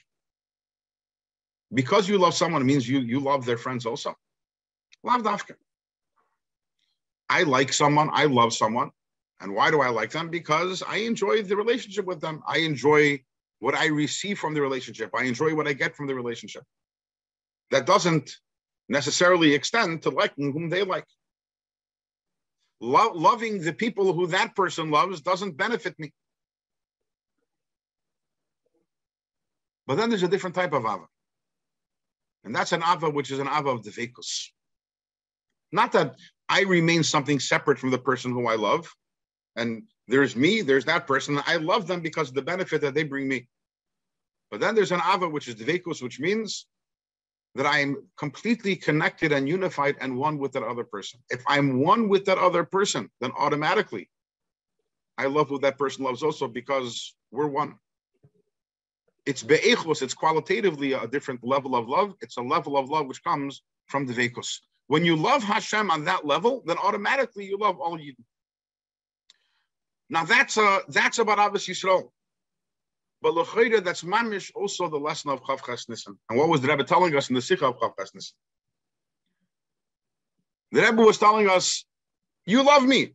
I'm your Rebbe, you love me. And which Chassid doesn't love the Rebbe? What the Rebbe does for Chassidim. And therefore you're doing what I'm telling you to do. I'm telling you to scream Ad Masai, you're screaming Ad Masai. But where's the dveikus? Where's the Oyev Masha'ov Oyev? I want Mashiach. That's my entire mitzvah, the Rebbe says. From day one, from Basi Lagani, Tavshin Yudalef, and even before then, the famous letter that Rebbe writes from the day he went to Cheder, which is a not normal letter that Rebbe writes, right? He's saying, Cheder begins when a child is 3, 4, and the Rebbe is saying from the day he went to Cheder, and even before then, we're talking about when the Rebbe is 2, 3 years old. The Rebbe is already thinking about Mashiach. That's my entire life. Where's the Oyev Masha'ov Oyev? If there's devekus with the Rebbe, if a chassid has devekus with the Rebbe, then every single day that comes along is a Yom Zakai from Mashiach. Just like by the Rebbe, every day is a Yom Zakai. Chav Ches Nissen, the Rebbe screaming, today is the most amazing day about Mashiach. When there's devekus with the Rebbe, we're in the same place. Then there isn't Achedesh Vayalibam. We live in a place of Achedesh Hazalachem. We live in a place where every single day, that's our fire, and we need to stay fresh in that way. We need to refresh our devekus with the Rebbe, and if I could suggest,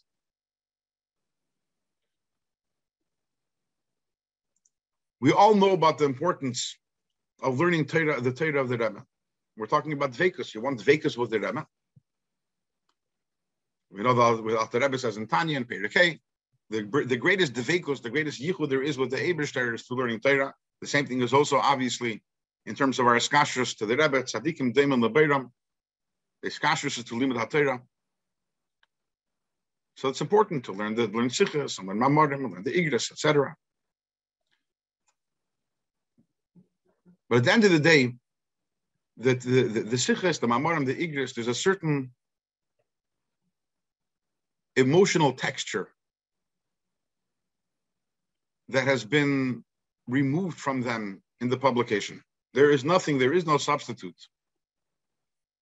for actually listening to the Rebbe, sichas, watching the Rebbe sichas, and in terms of what we're talking about here today, listening to the Rebbe sichas about Mashiach, watching the Rebbe sichas about Mashiach, seeing the Rebbe's raw passion. And it has to be taka, not once and not twice, not something which happened 5 years ago or 10 years ago, but on a regular basis. A chassid should have a kvias. Today, Baruch Hashem, with the Manta, it's accessible, available everywhere on apps and on Chabad.org and Vunar Megate and Gem, Vunar Megate. They're to be found. And specifically the sichas of the last years, where it's Moli V'Gadosh in Mashiach. You can't listen to a sicha without being infected with the Rebbe's passion. A day when you listen to a sicha from the Rebbe, from Tafshin Nun, Tafshin Aleph, Tafshin Beis, is a different day. You're not living in the same place. You're living with that excitement. You're living with that passion. You're living with that dveikus. The oyer is incredible. Are you going to understand? If you want to have something with a beginning and with an end, in which every single loose end is wrapped up, you learn the Mugadik Sicha. And in Seichel, it's so leicht.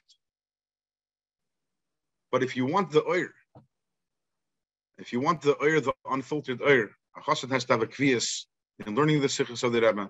In listening the feiros to the sichas, in experiencing that oyer, in staying fresh, in hachedes zalachem, and then we live in a day where every day comes along. We say today is a Yom Zakat during Mashiach, and when we're that way, the hashpah becomes automatic. Yeah, we need to make also efforts to go out and be mashpia another yidden, but then the hashpah becomes automatic, becomes second nature. Whatever I live with, was ich kachzichin, automatically is something which I am giving over to everyone who I come in contact with, and through that, by being chai and durch dem lahachiyes, will bring about taka the day zenzich den Rebbe dalamata masarat fachim v'hu yigaleinu. A good vach and a good chedesh.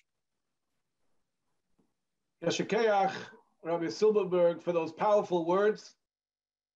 Both the idea that we take the passion, we make it our own, we own Masha'ov Oyev, and the idea of hearing the Rebbe's Teda, it just brings to memory what the Marad Asra of the Shechuna of Rabbi Shvei, tonight is his yard site.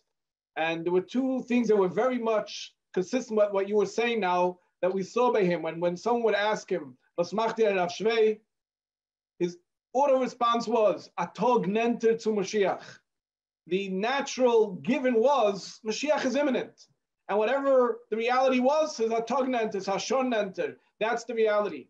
And he was also very, very passionate. He always spoke about it in the 70s, about the idea that everyone's told him,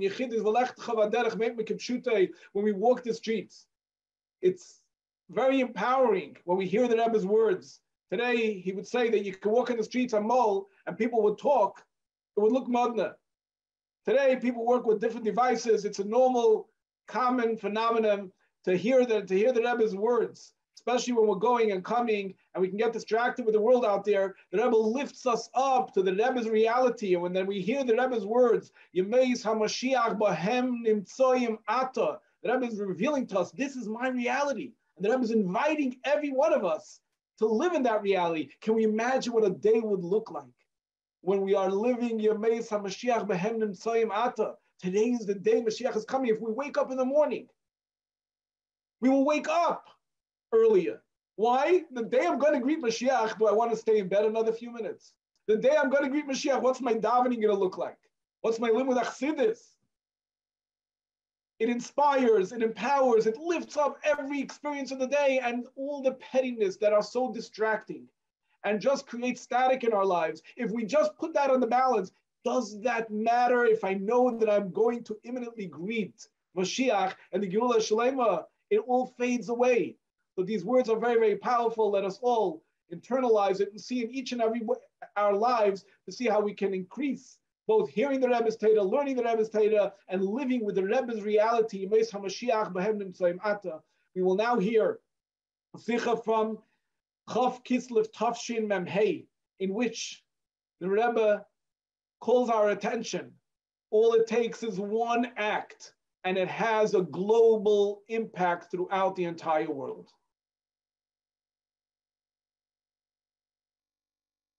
Zij zegt dat men neemt in zijn man van Golus und stellt rein inne wenig, aber in der Nähe von Golui, der malufische Lelom, der Mine von Göttlichkeit, ist noch jede Sekunde Geula Hamitis war schlimmer, ist schöner zu dämmelt, ist noch in meinem Dumatze von Gela, stellt rein alle dem Szene war wieder Szene, durch sein tagtäglichen Leben stellt rein Göttlichkeit inmitten von all seinen Piulis, sei Befichu, sei Bilfofcho und sei La Seise, oder dämmelt lässt sich und lässt es die alle Unionen, in welche ist Eise, oder Medaber, oder Mechashev, leest tegen deze die af welke is maspia als minenu jiru we geen jasu als ze onze geget als ze vielen aber ze so leget kommen die geula protis und beschaße legen sich zusammen kamen geula protis wer sich demol der dine halocha psuko als hilchen acher horev befragt noch leten psagdin von Rambam as Leilom, was für ein Mai mit dem Matze, wo es Mann und Mokke mehr soll nicht sein. Is a Chil, a Fayiden, soll sein Atzmi Schokul, v'chol Leilom Kuli Schokul.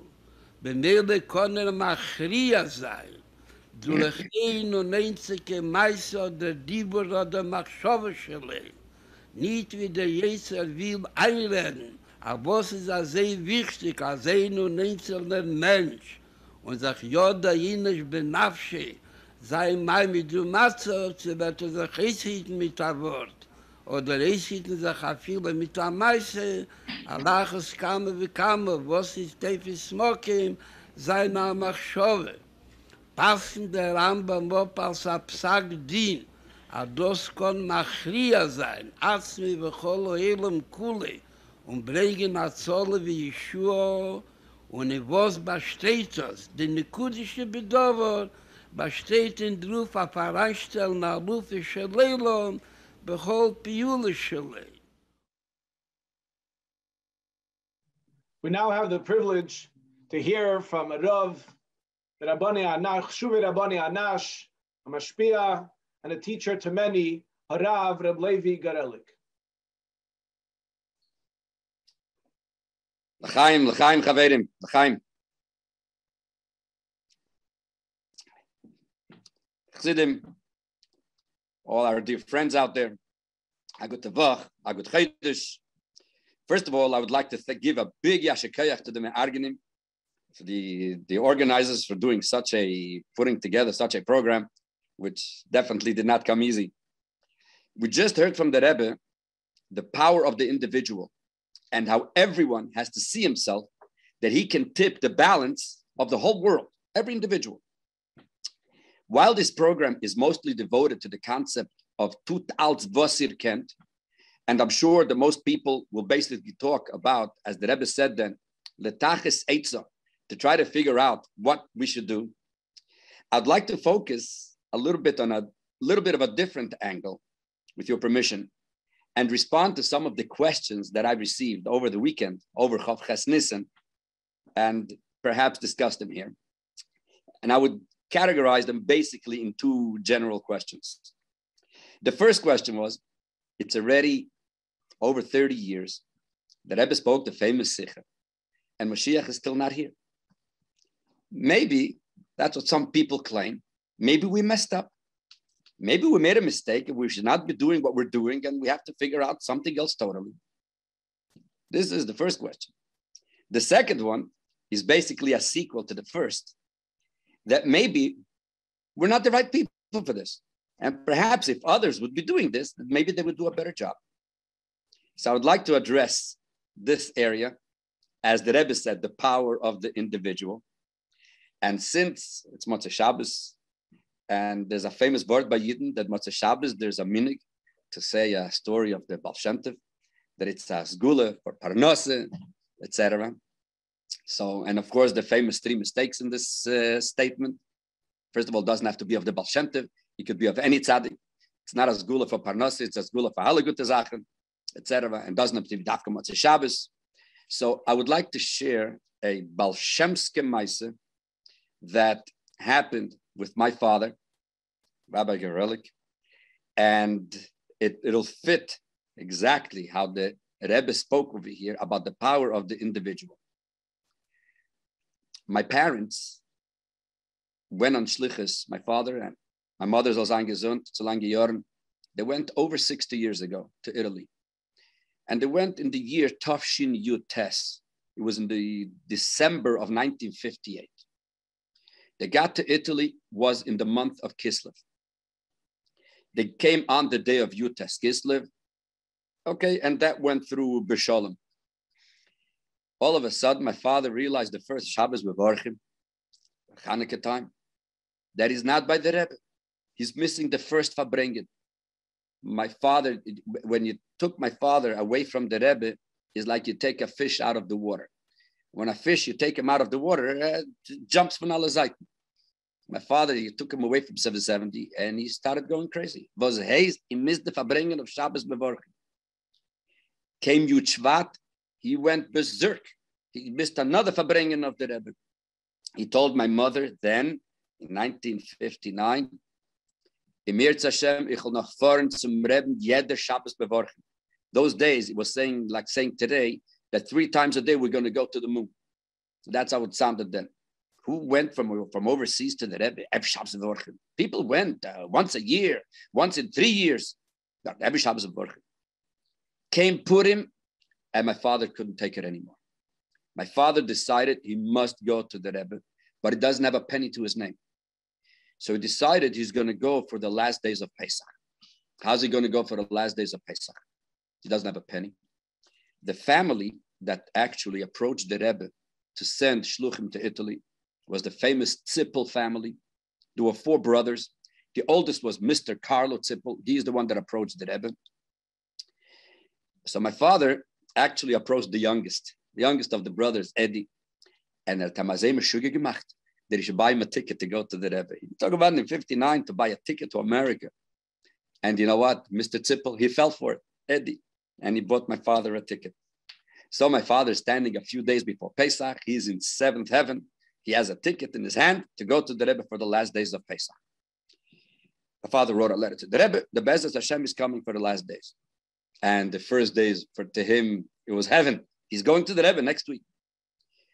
The day that he was going to leave, I think it was the 3rd day of Chol HaMoed, My father was standing downstairs. We lived in an apartment building, waiting for the taxi. And he's with his ticket. He's going to the Rebbe. He's the happiest man on earth. As he's waiting for the taxi's coming in 2 minutes. All of a sudden, the mailman shows up. My father saw the mailman go into the building and putting envelopes into the people's boxes. And he saw that he also put an envelope in his box. So my father went over to the box. It's a letter from the Rebbe. And I'm going to share with you this letter right there on the screen. It's a letter that the Rebbe wrote, Yud Beis Nisan Tafshin Yates, where the Rebbe writes as follows, Shalom Uvracha. I hope you can see it on the screen. Yeah, if you see it. Shalom Uvracha. In response to your letter of Yud Nisan, in which you write, I have over here the original with me, in which you write the Kasal Kadaitach to go away from Milan for the last days of Pesach. Says the Rebbe, moving appelle shebedover. The shock about this, that because this is the first Pesach that you're in Italy, Zman Cherusenu, this is a time of going out from all the Mitzarim, and it's a opportune time to do things with the Kehille, v'chulu. And the Rebbe goes through over here the importance of the last days of Pesach, and this is the time of the Acher Shel Pesach is the idea of the Geula Achreina, Bias HaMoshiach, v'chulu, as we explained the Sichos. And therefore the Rebbe ends off in the last paragraph, v'hirotzin, the mitech simcha v'tuv levav, on the hatzlacha agdeila shenitna lei, u'lezugos ha'rabanis tichye, that the great hatzlacha that you were given to be mefitz the mayones in your kehila, u'memeno yofutzu b'sviveseha, Yenatzel kol yom for yom, you'll take advantage of every single day, and especially the last days of Pesach, because the whole idea of the last days is of Uforatzto, the Moshiach, and especially in suits of the David Malcolm Mashiach. My father, on the one hand, he became, his whole dream went five. On the other hand, for our family at least, what we learned from the story is, this is mamish abal shemske maise 100%. The Rebbe should send a letter. This was all went by mail. And the Rebbe foresaw that a minute before my father goes into the taxi, he's going to get this letter. What we learned from this, that there's someone in control. Not only beruchnis, pashat begashmis. And the Rebbe takes care of every single individual. Therefore, all those that are in despair regarding the current situation, please remember, this is just the Akdama, the introduction. Yesh balabayis lebiros. Everything is under control, and we have nothing to be in despair. We're not voden. We have to continue. There's no question about it. We have to continue doing. Aber chas v'shalom, to think that there's something which is out of control over here. That's number one. So if that's the case, as after this, a little Akdama, I would like to address the first question that I mentioned before, and that is what people are saying, some people are saying, that maybe we messed up. Maybe we made a mistake. We shouldn't be doing what we're doing. So the Rebbe Baruch Hashem bewarnt als. So I would like to quote from another letter that my father received, and that was the first year that he went on Shlichus. Just to give a little background to the story. Those days, there were very few shluchim, very, very few. And my father had almost nobody to share with things, to discuss things, etc. So anytime a guest showed up was a very big thing. One of the guests who showed up at that time, his name was Rabbi J.J. Hecht. Rabbi J.J. Hecht made a trip from America to Israel. Those days, you couldn't go direct from America to Israel. You had to stop in Europe. So he stopped off in Italy. So my father, Baruch Hashem, had someone who he could share things, discuss things, etc. Another person who my father was very close to at that time, and he also came to Italy. And he actually came to Italy before my parents to discuss things with the Balabatim, and that was Rabbi Binyamin Gordetsky. So seemingly, after they came to Italy, they went back to the Rebbe, and they gave regards from Rabbi Garelik. But it looks like that in the regards, they also mentioned that Rabbi Garelik is very zubrachen. Why is he zubrachen? Because he did something. Unfortunately, I don't know what that something is, but my father felt that he did something wrong. It wasn't the correct thing to do, and perhaps maybe he's not doing his shlichus correctly, etc. So my father did not write to the Rebbe, but all of a sudden, on Zayin Adar Sheni, my father gets another letter from the Rebbe, where the Rebbe addresses this issue, and you can see it right there on your screen, and hopefully this will answer the question. If you give a look, the Rebbe starts off, Shalom Uvracha, Me'asher hinni kabbalas michtavam, I received your letter, and in addition to the Pash means Prisha Shalom, the regards from Rabbi Binyamin, Rabog is Rabbi Binyamin Elio Gorodetsky, and Rabbi Yankiv Yehuda Hecht, and etc., etc. Now comes the Rebbe in the next paragraph. I am sure that this is superfluous that I even have to mention this. That we should not despair.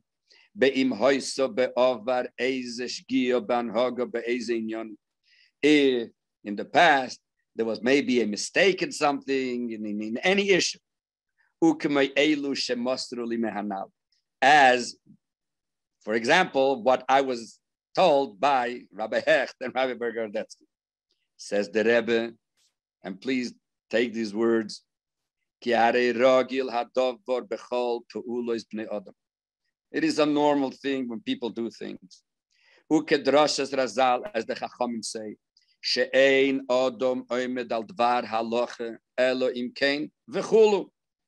the literal translation is that a person does not really get clarity in a halacha unless etc. What's the etc.? The etc. is that Rebbe doesn't want to write it, but the etc. is Elohim Kain Nichshalba. If he stumbles over it, if he makes a mistake, like you say in English, from mistakes you learn. So in halach it's also like that, says the Rebbe. And it's normal. A person learns much more from his mistakes to know what to do in the future. And the Rebbe adds, you have the schus of Rabbim, you have the schus of the Rabbeim, and the schus of the Rabbeim is helping you in such a way that the Rebbe is with you wherever you go. And therefore, if somebody even thinks for a moment that he made a mistake and maybe he messed up, the Rebbe disagrees with you. The Rebbe wants you to take what you call a mistake, that you call it an opportunity to be able to perfection what we're doing. No one messed up anything. We're doing a very good job. Not for then, we have to continue going with much more chayas and kayach until the job is not finished. But chas v'sholem, that because we look at the past, it should cause a setback. And the Rebbe makes it very clear that the Rabbeim are going along with us. We have nothing to worry about. So, Chevre, let's continue. That's as far as the first question is concerned. The second one, which is a little deeper, and the second question, as I mentioned, was that some people think that maybe I'm the wrong person. I'm not zeiche. I don't have the schus. And if others would do it, they would do a better job, etc. So for this, there's also another third. My main point over here is to show that the Rebbe and Alt Bavort, any question that anybody may have, we don't have to think up of new eitzes or new things. The Rebbe told us very clear in all of these issues. And Baruch Hashem, I have the great schus that my parents got so many letters from the Rebbe in the first years because they had nobody who to share with. And it's a known thing that if the Rebbe said something to somebody, it's not only for that individual. Sometimes it's something dafke for that individual. But b'derech klal, most of these things are heroic klolis for everybody. Everybody could learn from this. So there's a very famous story. My mother even has it on, I believe she said it once on the gem, but over here you're going to see the original of it. There was one time that my mother was called to speak in a certain city not far from Milan. There was a Chassidish Olam over there. And my mother went and she spoke. It was Batzlacha Rabbah. When she finished speaking, there was still some time left. So the people asked my mother to say more stuff, no chepes. And my mother's mind went blank. Blank. She couldn't remember a thing. She speaks every Shabbos and she spoke to the girls and she used to speak to the ladies. Blank. Garnished. No, so she started singing with them, something, whatever. On her way back to Milan, she was very tzibra. And she wrote a letter to the Rebbe and she told the Rebbe that she feels that if the Rebbe would have sent somebody else, they would have done a better job. They would stood there and they would have already what to say. And she was standing there as a V. So the Rebbe answered her, and here's the letter. Gerade last week, many people asked me for a copy of this letter, and here's the letter right there. Okay, this was also written in Adar Beis, and the Rebbe writes as follows: blessings and greetings to my mother. Now, this was already in English, so it's more for the Olam. This is to acknowledge receipt of your letter of the 21st of Adar and also your previous correspondence. May Hashem grant that all the matters about which you write, including your activities in progress, as well as those to be undertaken in the future, should all be crowned with hatzlacha and in a greater measure than expected or anticipated at first glance. That's the Akdama. Then the Rebbe writes, in the literature of Chassidus, such activities are classified and explained under two categories: seeding and planting. There is what's called zriya, and then there is netiya, right? The difference is, in the case of seeding, as for example, sowing wheat, the fruits take less time to appear than in the case of planting a tree. The reason is because and the Rebbe explains the basic difference between planting and seeding. About the Hetitzos, which is going to happen, which you can read on your own. The main thing which I want to read is the third paragraph that starts with the words, in the light of above. I know that Rebbe wrote this to my mother, but I'm going to show how this is shaykh to every single one of us. The Rebbe writes as follows: in the light of the above, and also in answer to your previous letter, it is surprising to me that you should have any doubt about your ability or the success of your efforts, etc.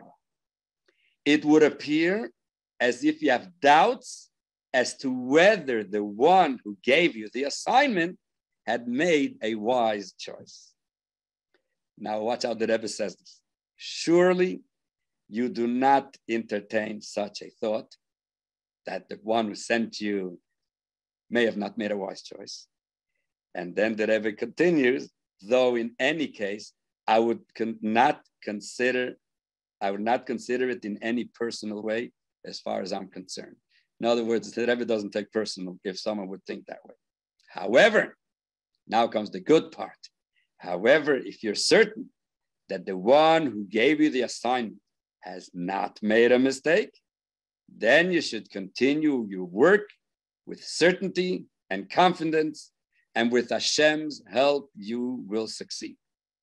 And the Rebbe finishes off, I trust that you and all yours have absorbed Purim in its true and joyous spirit. May Hashem grant that the spirit of Purim will be carried over in all your activities throughout the year.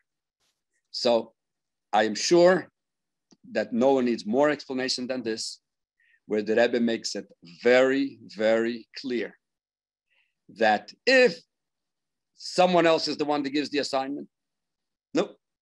If the Rebbe is the one that gave us the assignment and he gave it to us, then he's in total control and we just have to continue doing what we're doing.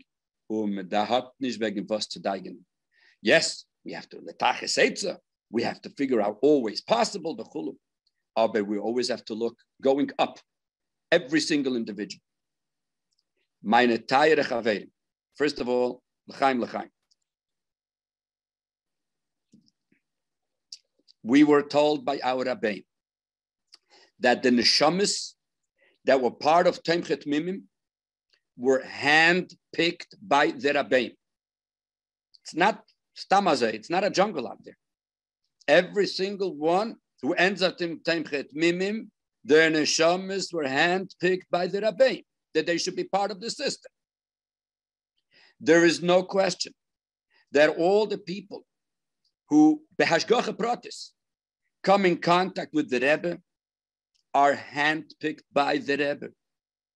We see some people came in contact with the Rebbe, begashmius, at least what we see, and others didn't.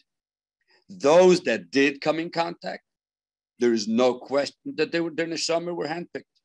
Therefore, no one should entertain for a moment that maybe he's not worthy of the job, maybe someone else would have done something better. We were all entrusted by the Rebbe to do the most beautiful and important shlichus in history since the creation of the world. Think for a moment, there's neshama sitting up there for 5,500 years, waiting to see how we are going to finish this. Therefore, don't despair.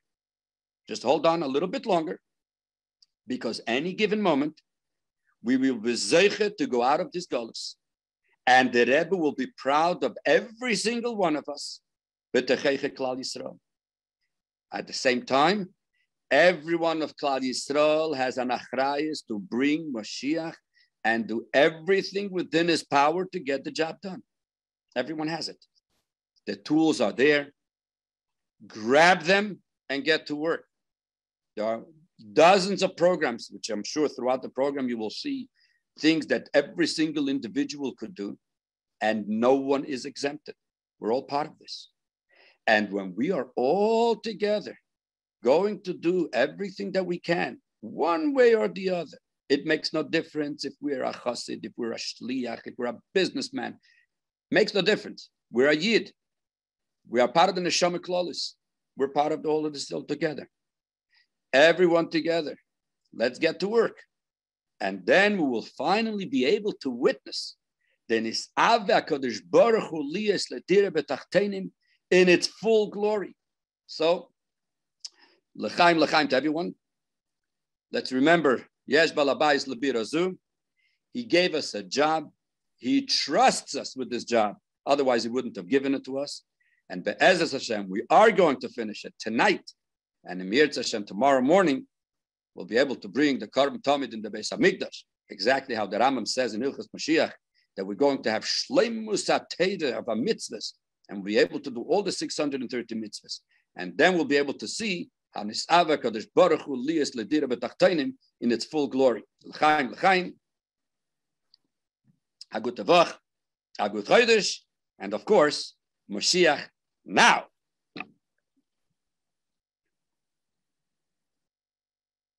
Chaim, a grace Yashikeach, Rabbi Gerelik, for those powerful words.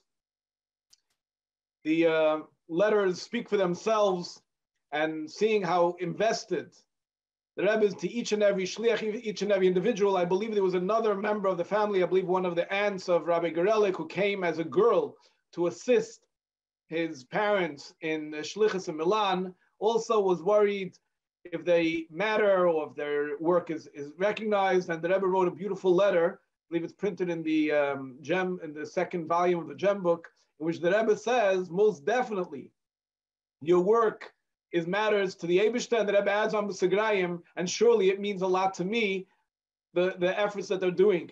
It brings to memory a story I once heard from the Baal HaMaisa. Reb Notke Barkan, Olav Hashalom, shared a story that he went by the Rebbe for dollars. He was on his way back to Eretz Yisrael, Nachlas Har Chabad, and he's standing in line. And as he passes by the Rebbe asks him, "You fort in Brazil?" And Reb Notke, a durchgewegter Chassidische Yid, without hesitating for a second, said, "Yeah." The Rebbe asked him if he's going to Brazil. He says, "Yeah, I'm going to Brazil." And the Rebbe gives him $1 to give it to take to Brazil. He walks out of dollars. He calls a travel agent. He says, "A change of plans. I was going to go to Eretz Yisrael. I'm actually going to Brazil." And he gets a ticket. He goes to Brazil. He has no clue what, when, or where. The Rebbe gefragt, "Oy befort in Brazil?" And the Rebbe's a Shailish and a Maskana. He comes to Brazil. It's a lengthy story how he ended up meeting somebody who he knew back from Eretz Yisrael many years ago, also from Riga originally, and there was somebody in the family that Rahmal Islam was going to go and marry out, and he spent the night with his bacher, and he thought it wasn't effective, and a short while later the bacher let go of it and actually made a shidduch with a wonderful Yiddish girl, and he called Rabbi Barkan to come to him in Sadi Kedushin. And Rav Notke was Farbrengen about this experience, but if we stop for a moment and reflect, here's a chassid, he's going by the Rebbe, and he has his destiny, he has his agenda where he's going to. But that was a secondary agenda. His essence, his whole mahus was, I'm a soldier. And the Rebbe is asking me, going to Brazil, which means regardless of what we may be engaging in our day-to-day activities, our core, quintessential essence is focused on Geula. It's focused on where the Rebbe wants us to be. It's focused on our individual shlichus. And in the flash of a moment, we say, yeah, I'm ready for Geula. That's my reality. That's my destiny. The activities tonight on the website onemitzvah.org/sign up is doing wonders. There's constantly new sign-ups, and it's very inspiring to see the additions. Just a few names that just recently, Shmuley Litvish, Shmulik Reitzes, David Lubavik, Yudin Chamad. There's constantly a flow of new signups. So please, everyone, take the moment and inspire others to do the same. onemitzvah.org/sign up so that we can turn this into a real global impact, flooding the world with all of us who are taking charge and telling the Rebbe aloud, Hineni, we are signing up to your call, to the Rebbe's call to action, and we trust that every word the Rebbe is telling us that we can means that we really can, and if we can, we must engage and involve ourselves in every moment, machshava dibru maisa, in implementing and bringing about the Geula. We now have the ability, we're going to see now a sikh of the Rebbe, Yud Tes Kislev Taf Shin Mem Aleph, where the Rebbe tells us, seize the moment. Now is the time to conquer the world. Vadose der Limud, lechejera am setzt rein in Tfise, weil der sehr am setzt rein die Jiden in Tfise von Golus kem duber leil Baruch. Is das we Jesev huret Mitzrayim, kipshuta. Mentale Menschen nennt man a nefesh achelik b'ashenis b'Yisrael. Achelik alakam imal mamosh, meyigra Roma, lebira amikto, in dvadose bira amikto, viele bizman shebes amikdash oyakaya. Steht auf der Rufechet, dass meyigra Roma von Kise Hakovid, und noch ein Neshome shenasata b'Teherohi, wo das noch Hecher von Nata Brosse von dem Mord von Kise Hakovid, und so kommt Europa in Nibira Amikto, Nele Mazar Tachten, Shin Tachten Lemate Imen, wo das der Rest der Golus, wie sagt, in der Geres Akedi, noch kommt zu der Golus, in dem Golus Gufe, Zman HaGolus. Und in der Ruf Gufe, der Cheshech Koppel Chupel, von nicht wisse die Mischiche, mit alle Simonim, wer rechen seisen sehen von Mesichte Seite. Ist das Jesef huret mit zweimal Jerida Achi Gdele Vavshoris. Da sagt dann gleich Teres Semes, wo das Eche Teres Chaim Ero Bachayim, aber soll wissen sein, aber Jesef huret mit zweimal, in der Fall, was durch hat, der Jeride wird gleich Kopfschot. Bis wann das wird der Loschen und der Ingen, was mir mi Yom ad Yom und Minora darf sie hören. Mit Zerayim Paris demol gewähren am Melech Bikipo, aber das ist der Pashtus der Kesher. Was hat der Schachis mi Yom ad Yom, bis Ador Retzich wegen Mitzrayim allein. Ist aber gewähren der Jed mi Yom ad Yom, und bis Asmot Kevish gewähren Paris, Mitzrayim hat ein Kevish gewähren, wie jeden Yom ad Yom.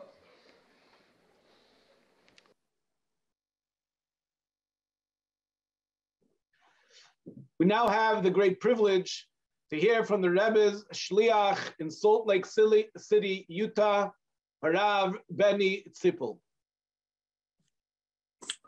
A gute Woche, everybody. Chaim v'livracha. Was the Chassidische Farbrengen genufton, kamalach nichol nishtufton. Should be zeiche to see the Geula Mitzvah Shlema right in the middle of this Farbrengen any second right now. Chaim v'livracha.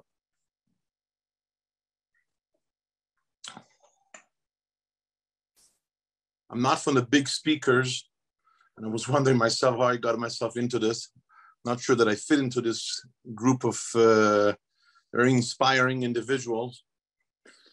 But I just want to share something. The Rebbe says, I was looking over the Sikha over and over throughout Shabbos last night and today, the Sikha of Chav Zayin Nisan, Chav Ches Nisan of Thursday night, which I was privileged to be there myself. It was just a very short time before I myself went on Shlichus. When the Rebbe says about Ichlazus Ibretzu Eich, I remember standing there when the Rebbe was saying these words, and of course the question that is asked, the Rebbe says that Alt was Abgiton v'chulu v'chulu v'chulu didn't work, so the Rebbe is turning it over to us. What does it mean that the Rebbe is turning it over to us? If the Rebbe Kvayochel did not do it, so we are going to contemplate that we are going to do it. So one thing that I'd like to share that to me was a tremendous inspiration of myself personally in my shlichus and the way it relates to Moshiach and the way it relates to shlichus in general, but the Oid Hoiker, about like the Rebbe said, the shlichus Hoikri, the Ochin Esatzmai, the Skol Olam Kula, the Kabbalah's play Moshiach Tzidkenu.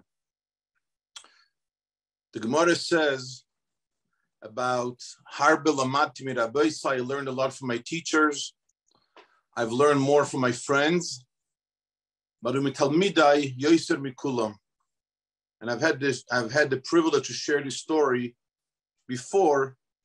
And to me, it's a very, very impactful story that I'd like to share with everybody tonight, that I think really relates to what this Farbrengen is all about. Many, many years ago, this goes back, I've been on Shlichus now for 30 years. I was able to receive a bracha from the Rebbe by dollars on Chav Vav Adar Rishon Tovshin Nun Beis, the day before Chav Zayin Adar, Sunday night, Chav Vav Adar Rishon. We were looking into exploring the possibility of going on Shlichus to Utah. We had written into the Rebbe, we didn't get an answer. And I decided to go by dollars the last moment, Chav Vav, Sunday night. And the Rebbe was told that this was Zippel, who was asking the Rebbe for Askama Bracha to travel to Utah to see if a new Chabadas could be open. And we're zeicha to receive a Hatzlacha Rabbu Muflaga Sunday night, Chav Vav, Adar Rishon, Toshin Nun Beis, March the 1st of 1992. Many, many years ago, I met a young man who came to my group at the University of Utah.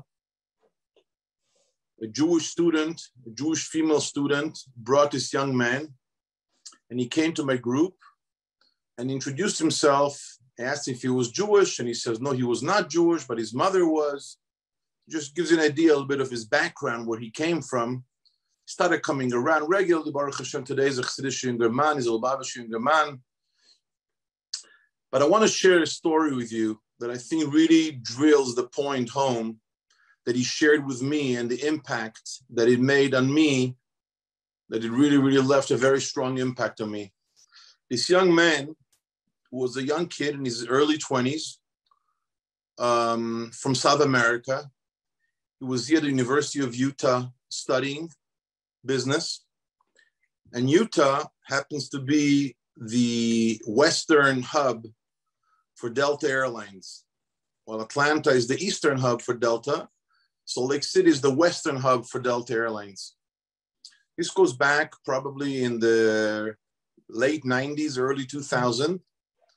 And back those days before 9/11 and so on and so forth, it was very common for young people to go work at the airline because the job came with a perk that's called travel privileges. Airline representatives get to fly free as long as there are seats available without a reservation. Nowadays, flights are much more full. It's a whole different story. But for a young college student who's not frum, it came in very handy. He has flight privileges. And when he's in the mood, he travels. He travels ahin, aher, across country, across the world. Why not? So we started coming around to Chabad house regularly. And then once in a while, he would come to the Chabad house and it'd be like, Rabbi, I've worked too hard. He was working for Delta as a luggage handler. He was one of these guys that throws the bag up on the airplane, not getting tremendous amount of money, but the biggest perk was getting the flight privileges. And he would come to Chabad and be like, Rabbi, I need a break. I've worked too hard lately. I think I'm going to New York for a few days. I think I'm going to Hawaii for a few days. I think I'm going here, I'm going there. And he went around. This is, again, we're talking late 90s, maybe early 2000. And it was a summer day. And he came to Chabad and he says, Rabbi, I need a break. I'm going to Switzerland for the weekend. He's taking a trip to Europe. Why not? Doesn't cost him anything. He checks the loads of the plane from his computer. He knows which flights are flying half empty. And he gets a flight, first class, like a pirate. Lay down flat, have good food. Why not? And he went to Switzerland for the weekend for 2-3 days. Left from here on Thursday. Was coming back on Monday. Came back, and he came to see me at Chabad house, rather upset. And this is what he shared with me, and I want to share it with you and really share with you what an impact it made on me, that story. He was coming back from Europe. He was flying from Zurich to JFK, which is about an 8-hour flight, and then JFK to Salt Lake, which is another roughly 5-hour flight. Pretty long flights. He showed up on a hot, muggy summer day at the Zurich airport, and he wanted to be comfortable. How does a young college student fly comfortable in the summer? He came wearing shorts, wearing a tank top, a sleeveless shirt, no socks on his feet, and flip-flops. He shows up to the gate in Zurich, and he flashes his Delta employee card, asking for a boarding pass. And the gate agent hands him over a boarding pass, and she puts him, where does she seat him? She gives him a seat, the very, very last row of the airplane, right at the end of the airplane, right where the bathrooms are and the kitchen is, where all the grumpy people get together when they are tired from their flight. So he looks at the boarding pass, and he tells the gate agent, he says, wait a second, why did you put me in the back of the flight? I know the load of this plane, and I know that there are plenty open seats in first class. Why don't you give me a first class seat? I'm entitled to it as a Delta employee. So the gate agent takes one look at him in his face, and she says to him, it's because of how you're dressed. Again, how was he dressed? He was dressed in shorts, tank top, no socks, and flip-flops. He wanted to be comfortable in the summer. And he engages back to the gate agent, to the Delta agent, and he says to her, because of how I am dressed, he says, look around the gate area and look around the passengers around the gate area. Look at how they're dressed. They're wearing even less than I do. So what's up with me, or why me? And here's the word that she tells him that I'll never forget, that reverberate in my mind every day. The gate agent says to him, these are paying passengers. Paying passengers we have no control over how they show up for a flight. She said to him, you are a company representative. You represent Delta Airlines. And Delta representatives, company representatives are held to a higher standard. So he says back to her, he says, are you saying that if I take a taxi and I go quickly into town and I buy myself a pair of proper slacks, dress pants, and a button-down shirt, and a pair of socks, and a pair of shoes, I get to fly first class all the way from Zurich to JFK and from JFK to Salt Lake.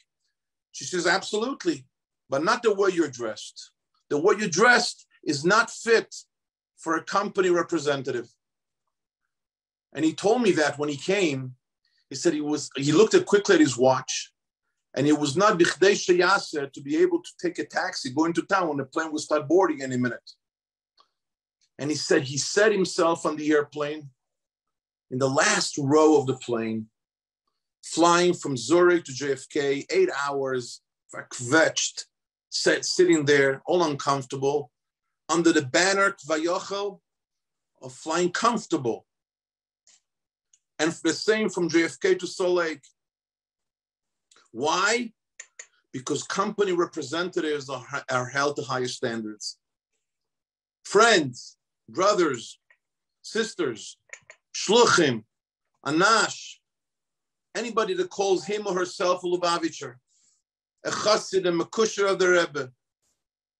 I think this day of Chav Ches Nisan, Chav Zayin Chav Ches Nisan, as the Rebbe writes in the Sicha about a specialty of Chav Zayin Nisan, which is Shemen Zay Zoch, Chav Zayin, and Chav Ches is Koyach.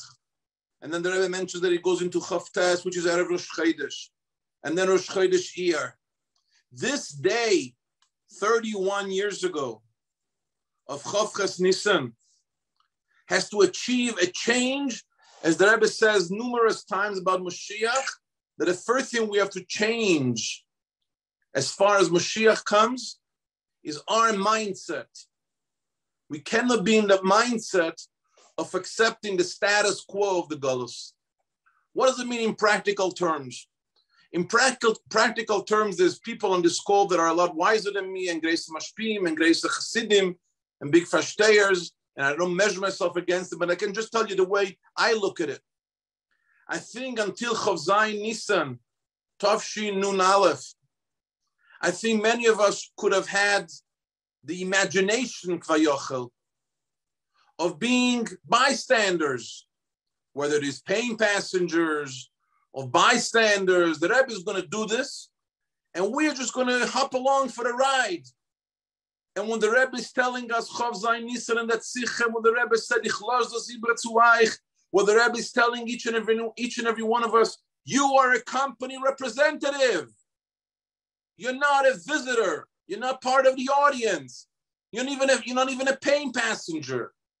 You are a company representative. You are Mekusher to me, to the Rebbe, who together with us undertook the plan to bring Mashiach to the Dera Shvi, as the Rebbe told us on Yud Shvat, Tavshin Yud Aleph.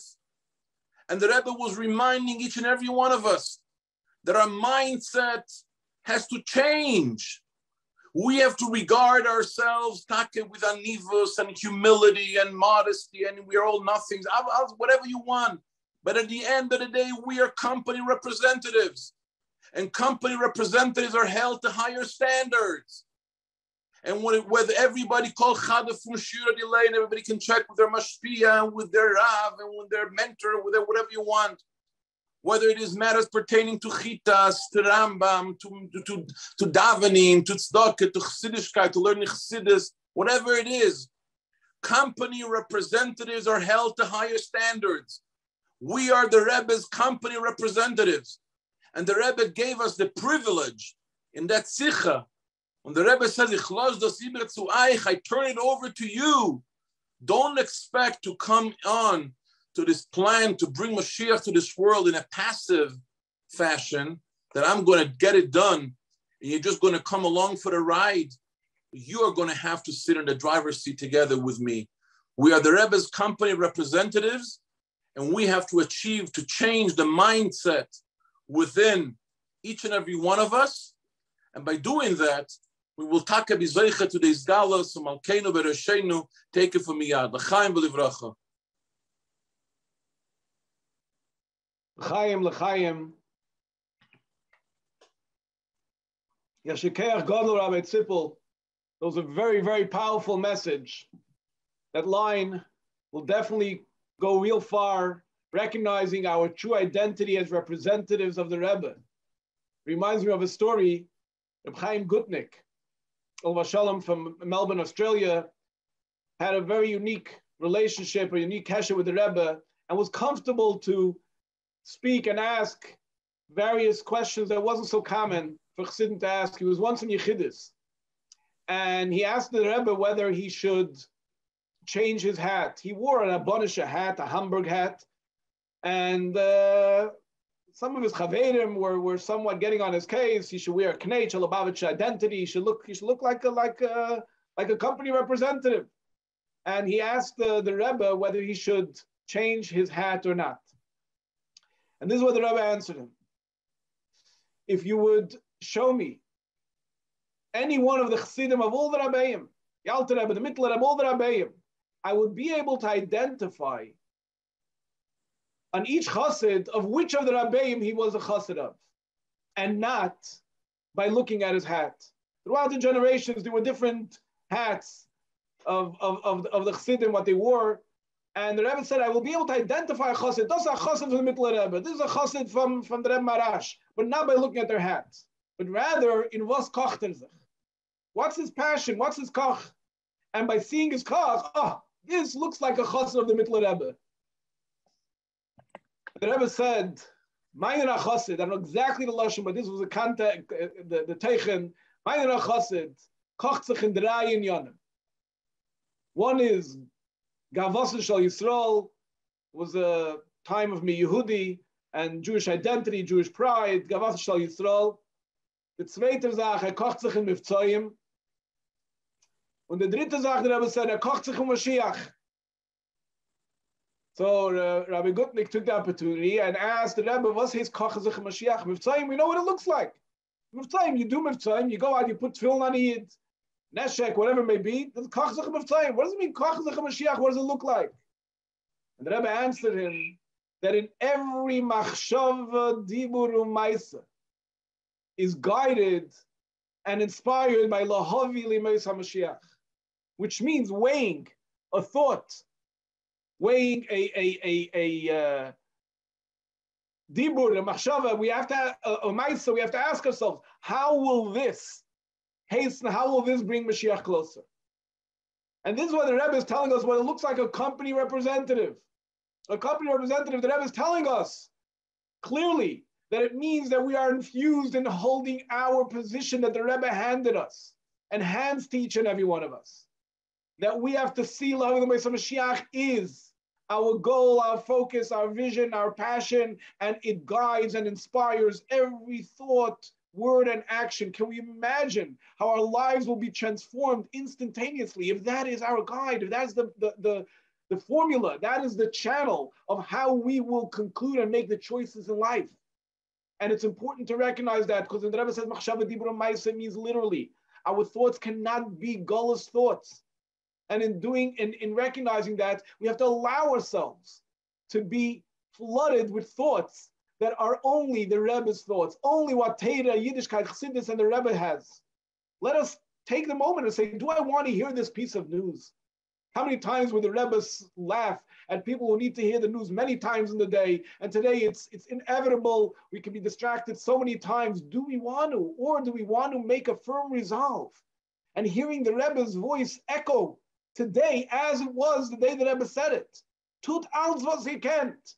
Do I have time for this nonsense? Will it make a difference? Will engaging in this activity, this piece of news or whatever it may be, will this hasten the Rebbe's galus? Will this be lovely Messiah Mashiach? It's so simple. The Rebbe gives us the formula. So tonight, amongst all of our achlatis and the inspiration that we're hearing, which is so powerful, we all want to make the Esvada should be pe'ilos. In addition, for the campaign that's going now live, the onemitzvah.org. Let's all sign up. Let's see we can spread the message to as many people as we can, and let's flood the world with having many company representatives, because the Rebbe wants every yid b'derenu, nasi derenu at mimanigev, and yeder yid b'derenu to be his shliach. We will now hear the Sicha of the Rebbe.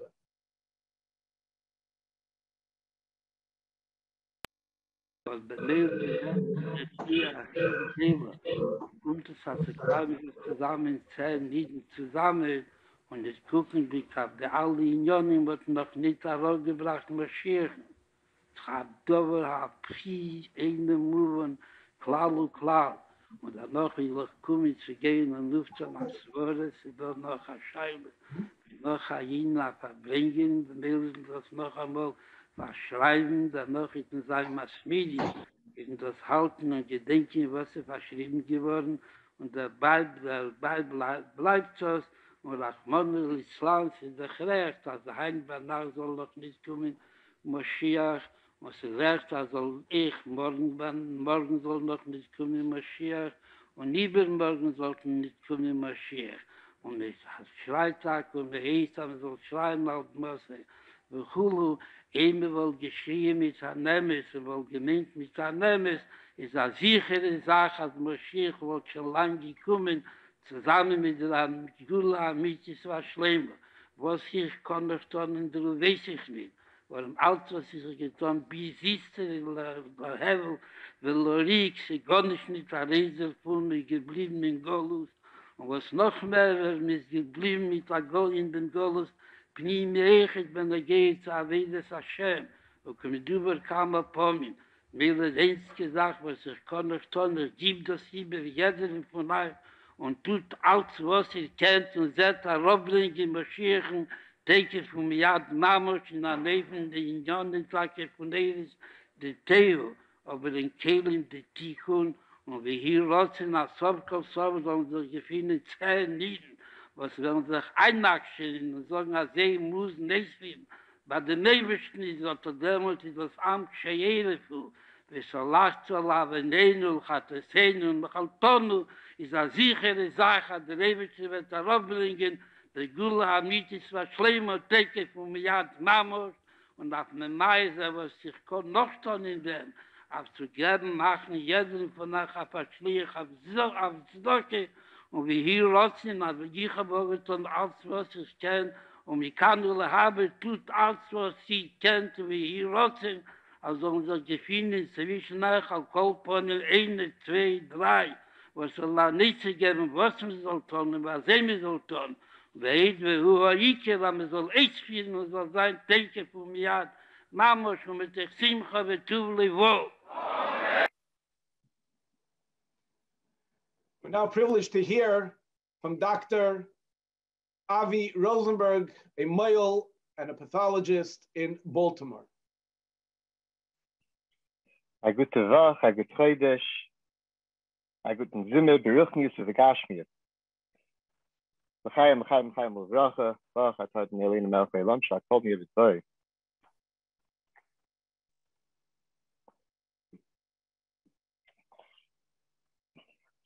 If Rabbi Zippel didn't feel qualified to address the esteemed audience tonight, I'm not sure where I'm supposed to fall, but I'll do my best. Now, we've heard throughout the night that the purpose of the Farbrengen is to identify how each of us are influencers in our own right, in our own spaces, and our own environments. And in fact, my participation tonight in this very esteemed Farbrengen is very much a personal put-out moment for me. And what I mean by that is as follows. I wasn't scheduled to Farbrengen together with everybody tonight. I was hoping to attend, but not necessarily to share any ideas. But the Ma'agnim reached out at the last moment last week that they needed a substitute for one of the people, one of the folks to Farbrengen. And so hearing what the message of the Farbrengen was, that it was put out, that this was exactly the opportunity where I felt that perhaps I have to go out of my keva, and out of my comfort zone perhaps, and share some ideas. And that's why I'm here tonight. So now, emphasis, we already heard from Reb Naftali an hour or so ago about the exceptional day of Chaf Ches Nisan, which the emes was until Chaf Ches Nisan Tafshin and Aleph.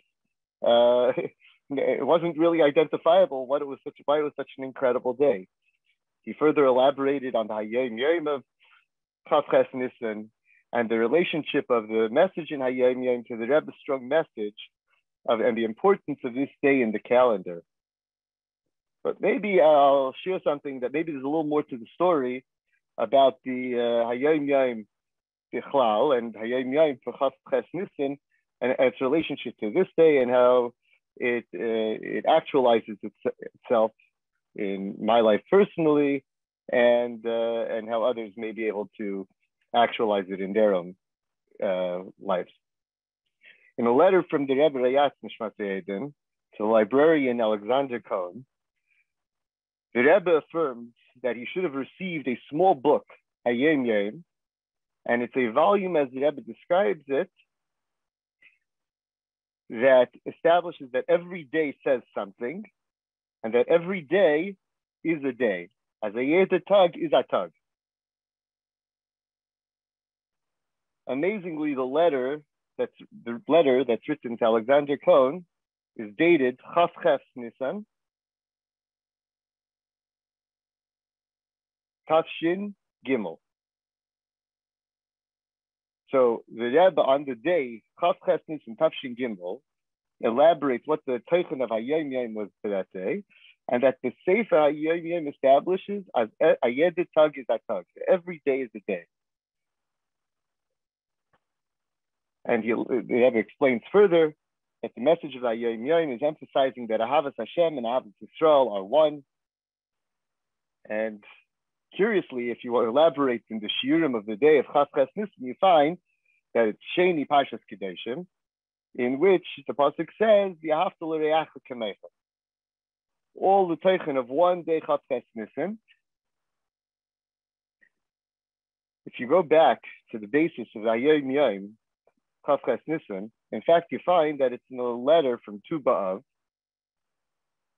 from Tafresh Tzadikei, and the Rebbe relates there the Alter Rebbe's response to Hasidim, questioning whether there were two forms of Ahavas Yisrael, and they approached the Alter Rebbe, and the Mittel Rebbe had argued that it was Ahavas Yisrael, the Hasidim that it was Ahavas Hashem, and the Alter Rebbe responded that it was Chakuk in every Neshama, Ruach and Nefesh, in every Yid, that there was one Ahava, and Ahavas Yisrael and Ahavas Hashem were one.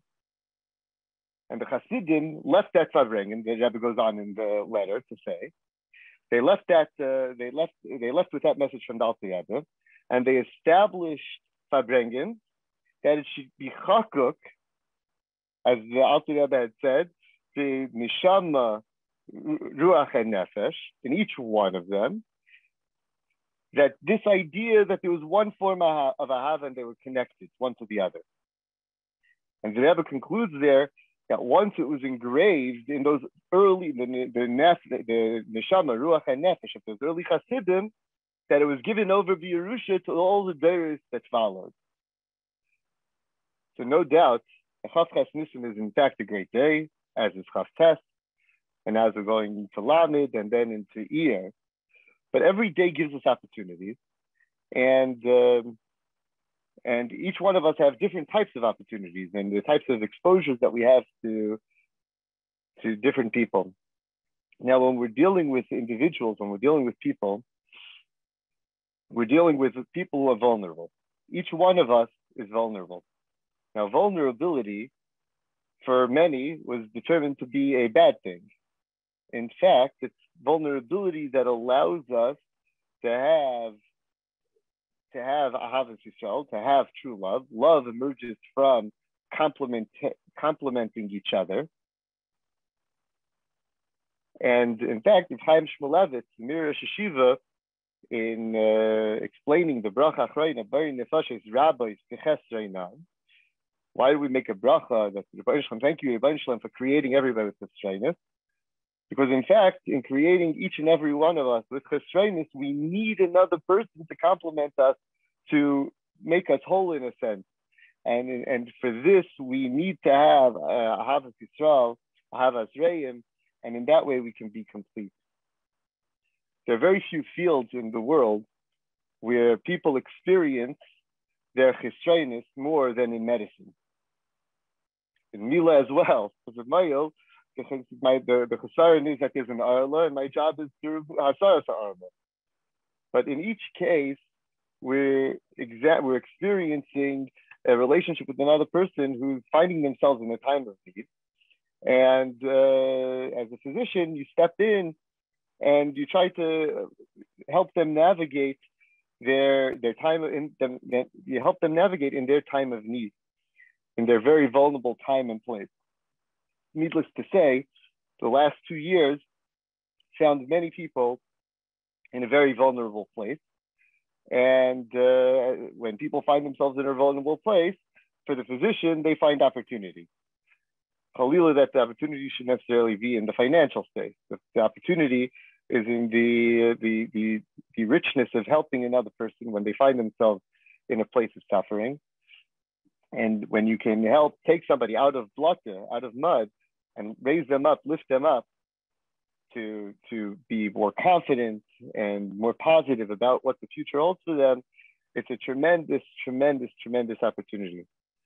I'll share a couple of stories where personally I found myself in my own avodah yom yomis, where there were opportunities that being present, living in the moment, one was able to identify how to help other people in such a way that it emerges from an Ahavas Yisrael. And as the Rebbe taught us what Ahavas Yisrael meant, what being present means.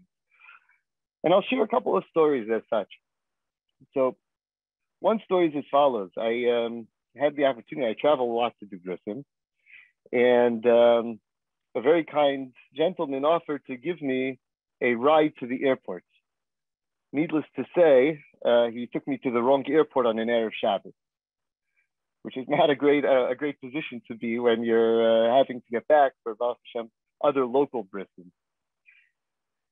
So he becomes very anxious and very upset by the error. And I told him, look, I don't know that what you did is an error. There's some pu'ula that's intended to emerge from this. We'll see how this plays out. And I have no doubt that there isn't an error here. There's an opportunity here.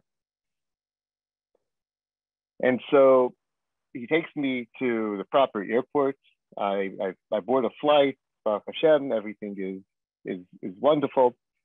And on the flight, the fellow comes over to me and offers to help me place my Miller kit on the overhead bin. You can't see me, but I am vertically challenged. And so any help in getting my bag up top was very, very much appreciated. And we sit there, we happen to sit down next to each other. We start to converse, and it turns out he's not a Yid. That emerged quickly. As a chassid of the Rebbe, if you're engaged with somebody, the first thing you want to know is, are they a Yid, and what can you do to help them in terms of Torah and mitzvah? But as a matter of course, his children were Jewish. So we engaged in our conversation further, and it turns out that he had retired for a very particular purpose, for a very particular reason. He had lost his vision, and in his profession, without clear and accurate vision, he wasn't able to continue working. As it turned out, the disease for which he lost his vision from was for a particular type of cataract that I happen to know a surgeon who specializes in exactly that type of cataract. So that's number one. I missed the flights. I could help at this another person on a flight. And then it emerges that why is he flying to my region? Because his daughter is expecting a child. I ask him, Nunu, if your daughter is expecting a child, she's a Yidina. She needs a male for her son. Tells me, well, if you were giving birth in the city where you're flying to, we would potentially call you to be the male.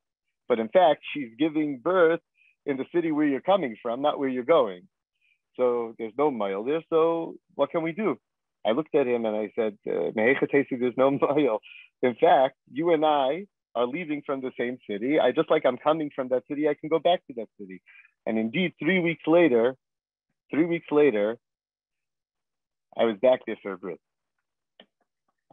Now, when you're first in that situation, when you're first in that circumstance, time seems to fly by.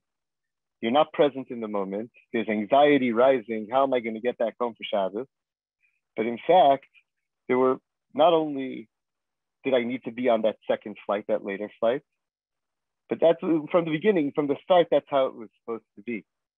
So being present and being available to somebody who finds himself in a situation, in a vulnerable place, and being able to help them out of such a circumstance is a tremendous, tremendous opportunity. Some of us have it every day, some of us have it more frequently than others, but in a sense, just being present, not being distracted by everything else that's going on around us in a 24/7 news cycle, just like there are ideas in a 24/7 news cycle, there are also opportunities in a 24/7 cycle.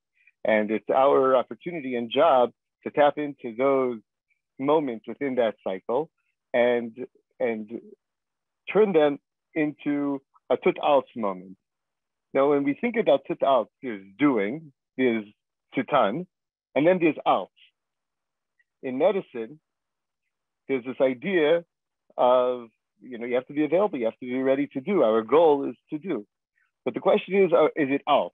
Are we doing everything we have to do? Are we going above and beyond where we need to be? And the expectation is, as physicians, that you're available whenever patients call to do everything it is that they need. And in fact, throughout coronavirus, throughout the COVID-19 pandemic over the last 2 years, the cycle of phone calls was unending. And trying to be present, myself, my colleagues around the world, Askanim, Rabbanim, etc., it created unique moments because there were no longer this idea of office hours where people can come to you at very designated times, but every moment became an opportunity. And so, in fact, to share a story,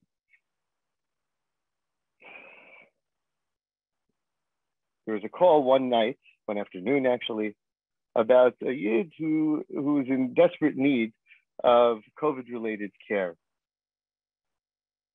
Why it landed by me, I didn't know the Yid. I didn't know anybody who knew the Yid at the time, but somehow it landed up as an opportunity for me. Now, why was it my opportunity? Because I answered my phone. Had I declined the call, I didn't recognize the number, it would have been somebody else's opportunity. But by being involved at that moment and hearing the person's vulnerability at that time, we stepped into high gear and we interceded on behalf of the person and on behalf of the family. And we were able to deliver a level of care that I believe only emerges when we have a deep Ahavas Yisrael, Ahavas Reim. And ultimately that Ahavas Yisrael and Ahavas Reim should ultimately lead to the ultimate Ahavas Hashem, as was promised, as is Chakuk, in our Neshamas as Hasidim of the Rabbeim. And so, just to close out, when we're asked to do everything, each one of us has to slow time down, perhaps. We live in such a rapid cycle where so much is happening so fast. But how do you take every minute of every day and make it an opportunity to impact another person, another human, all of humanity, and ultimately, when we are synchronized to doing only good, to doing all things that positively impact a person who is in a state of vulnerability, and we complement each other in a most perfect way, then we're zeicha to a gula shlema v'amitis. And finally, in an aspect of the Sikha from Chafkas Nissen, we see a particular aspect in the way in which the Geula will be revealed. The Rebbe describes whether it's an Arenu Nefla'is or Nefla'is Arenu. And when it says Kimeteiska Mitzrayim Arenu Nefla'is, we're talking about Milamayla Lamata. So we beg, we plead that, as the Rebbe said, should it be one, should it be two, should it be three people that are able to do everything in their power to bring Mashiach, but we see all the suffering that people are going through. We see all the challenges that people are going through. So we ask that it should be Milamayla Lamayla and should be Kimetes Mitzrayim Arenu Niflai. Yashikeach, Reb Avi, but we're not letting you go yet. We perhaps did not do the proper introduction. We're dealing with a younger man who may not carry the badge of being a shliach, a formal position, a leader in a community, but yet we see the impact and the powerful influence that an individual has, the doctor in a very, very prestigious hospital, Johns Hopkins, and is infused with the urgency and taking on the responsibility. And those stories are very, very wonderful. Rabbi, if you could share something more, it would be very inspiring for all of us to hear how a so-called everyday individual can have such a huge impact in living the awareness of being a shliach of the Rebbe. So the MS is, not to call out on any individual, but the awareness of what it is to be a shliach of the Rebbe, to be part of the Rebbe's meisters, is a very, it was something I first saw up close and personal during medical school, spending many, many a Shabbos in the homes of shluchim, sleeping on couches by shluchim to be able to have a proper Shabbos experience during the medical school education. And so to identify a couple of shluchim that were most important and vital in being a dugma chai of what it means to be ibigigabin to the Rebbe's kach, to the Rebbe's purpose, Rav Chaim Grosbaum, Rav Tivya Teldin, Rav Adam Stein, Label Baumgarten, just to name a few, where I saw and appreciated was heist ibigigabin. One of the aspects of medicine is that there's at the end of the line there's a life in play. There's partial to person's well-being, and it could be a person's well-being from their little toe to nebuch, the biggest krankheit. It could be anything that afflicts them. And so one thing that in medicine is to do a regular cheshbon hanefesh. Before you go to bed at night, you ask yourself, where did I leave my patients for the day? Did I forget something on behalf of one of my patients? Did I close out the day as it needs to be?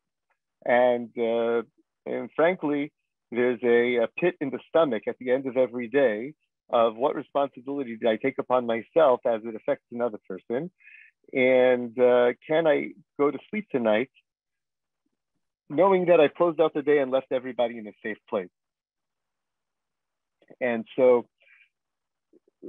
where you can see that in another framework is where you see the shluchim of the Rebbe doing their avodah. There are times where I was just last week on a call with the shliach, and we were talking about the importance of regulating sleep schedules, that a normal sleep schedule is important to function. I only said that to him because I know what time I get phone calls from him. So seeing his Ivigigebenkeit, that it really is almost a 24-hour cycle that we're living in, is something that, he sees that he's dealing with neshamas, and therefore he can't sleep. I see that I'm dealing with people's physical well-being, which ultimately affects the neshamas and the expression of those neshamas, and that's why I can't sleep. My phone is a very curious device. It's you can actually map the number of phone calls per day, and they match the pandemic wave. They overlay perfectly on the pandemic wave. I ask sometimes people, it would be nice if you'd also call to maybe learn a sikha, it's also nice to get those phone calls, but the place where I am in, the position I'm in, is such that people need assistance and advice and guidance as a physician, and that's the position that I'm in, and that's what I have to answer to. And so many find themselves running away from the position that they're in and the opportunities that they're in. It's more of a question that the Rebbe puts forward to us, is to make every day what it is to take the opportunities of that day And as people have become wont to say in the last 2 years, if you have lemons, make lemonade. Don't seek to make some other thing out of the day that it isn't. Live the day for what it is, expand the day for what it is, and seek that every day should have opportunities that you can fashion and move forward. And so there are many stories over the last 2 years of interactions and how relationships among Hasidim totally changed trajectories of disease for individuals, for more than individuals. It calls to mind again, and it was an Erev Shabbos, where early in COVID, there were many who were intubated and were not being transitioned to other forms of respiratory support. And there was experience from elsewhere in the world that moving to those other forms would be beneficial. But working with Ahavas Yisrael, working among Yidden, for Nalakreisen, across all colors, shapes, and sizes, literally, it was an Erev Shabbos. Somebody got the bug in the ear that they were going to resolve this problem and reached out, mamish across the country, to identify the device that would help the doctors assist the patient. And this intervention was Pesach time of that year, helped every patient in that hospital that was in that state, and it affected them for the next month or 2 months, that they were able to implement a change in care. So Sa'ach HaKol is, when the phone rings, somebody needs help, somebody needs assistance, your phone is ringing for a reason. You're being called to a mission, and you're not being called just to do in a halfway form and to let go and to move on, but you're being called to do everything. And that is a mission that every one of us in our own way can implement.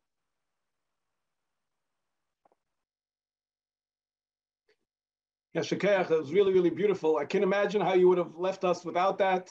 And again, on behalf of Chassidim all over the world, it's important to recognize Reb Avi was also very instrumental in guiding Moisdes during the difficult times of COVID and had a tremendous impact on saving many lives. And we wish him continued atzlacha, and especially as he's a role model of what it means, what it looks like to being a real full-time shliach of the Rebbe.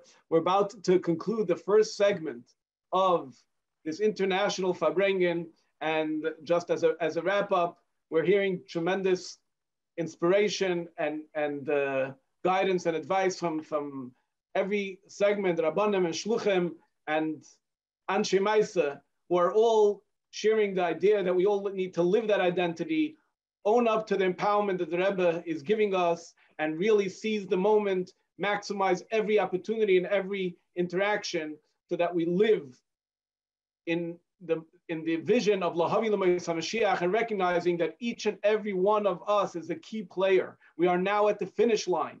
This began the purpose of creation, purpose of existence, and now is the finish line when all the Shleimus HaKavon and B'riyas HaElamis is happening now and coming to its climax, when we're going to see this galus. The Rebbe will lead us to the Geula Amitis V'Ashlema, and the Rebbe wants each and every one of us to take a real active role in making that happen. I want to conclude with a story that I just recently heard here in Borough Park, and it's just a powerful story, what it means living with the Rebbe's words as a reality. This is a Metzias, and the Rebbe tells us it's on us. Geula is happening, just to live with that with perfect emunah through and through. So I went into a simcha. Someone was sharing a story that happened early in the Chafs in Crown Heights. It was a family that not Lubavitchers, and they were living down on Eastern Parkway, and there was a local grocery store there, and it was coming the time when people were leaving Crown Heights. There was violence, there was crime, there was holdups, and the community was dwindling.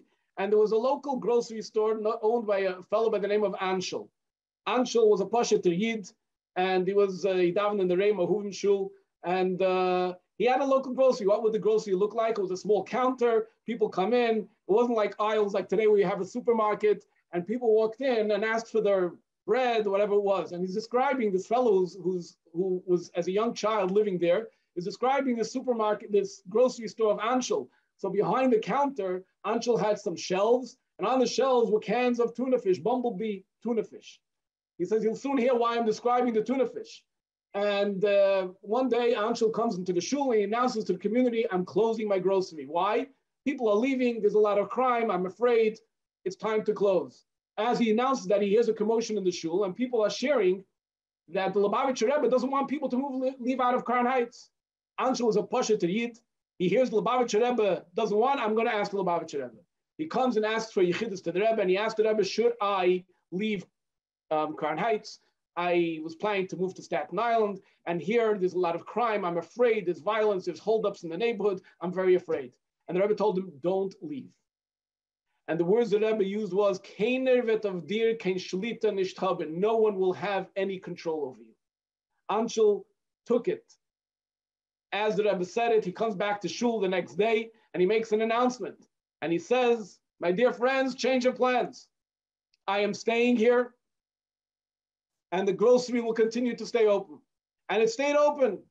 A while later, one day, someone walks into the grocery and makes a holdup on Anshel. He's holding a big gun, and he shows him that he has 5 rounds, 5 bullets. And Anshel stands there and ignores the fellow. Keiner vet of dir ken shlita nish haben. The Rebbe's words are ringing in his ears, and he's confident, and he ignores the fellow. And the fellow sees that he's not taking him serious, and he shows him, I can shoot. And he pulled the trigger once, twice, 3 times, 4 times. Anshel is standing there stubborn, ignoring him. And a German Shepherd dog that was patrolling outside came in, heard the commotion, and took care of the fellow. And this person was telling me the story. He says, I and the entire community walked into the grocery, and we all witnessed 5 cans of bumblebee tuna fish dripping with oil of the 5 bullet shots, and Anshel walked out without a scratch. And Emunah Pshuta, in the Rebbe's words, gave him the confidence to stand up against all that looks in our eyes so real. But what was more real to him was the words that Rebbe said, and as we go on through our day-to-day activities, and there are so many things that look real, their voice, their sound is very, very, very strong, but yet there's something deeper, something so real to us that nothing can get in its way. Our confidence, our emunah b'tachan, davar echad midvarav loishav reikam, not one word the Rebbe ever said did not come through to its fullest. Everything the Rebbe said came to its fullest extent of clarity the way the Rebbe said it. And so too now, if the Rebbe is telling us it's here, and the Rebbe is telling us we're going to make it happen, and the Rebbe tells us each and every one of us carries the responsibility and the opportunity and the zchus to bring it a moment sooner, we are sure and confident that that will be the guiding direction of our life, the empowerment to make us all, for ourselves, for our communities, whether we can get them all to join the One Mitzvah campaign, or what, in any way possible, increasing our shiurim in Yanigula Mashiach, hearing the Rebbe's words, sharing the Rebbe's message, utilizing all of our opportunity of communication, our social media, for the exclusive reason that Yibishter created. It was only created that today we can flood the world with that message, inspiring, uplifting, and preparing every Yid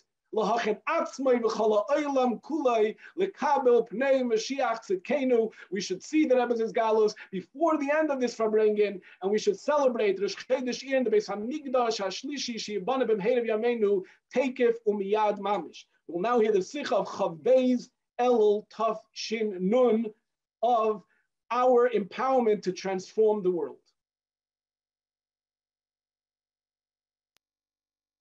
Meisef in der Ruf der alte Rebbe noch klarer, das wird verlangt, und es soll machen, wie die Welt im Isad Atzma, jeder Ayid arbeitet dafür. Es ist auch damit wie ein Feld, was ein Feld hat in sich die größten Möglichkeiten, aber die Möglichkeiten in einem Feld seien behalten.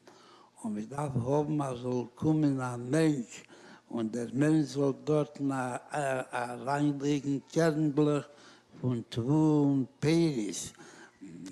Wird das Dämmel davon auswachsen.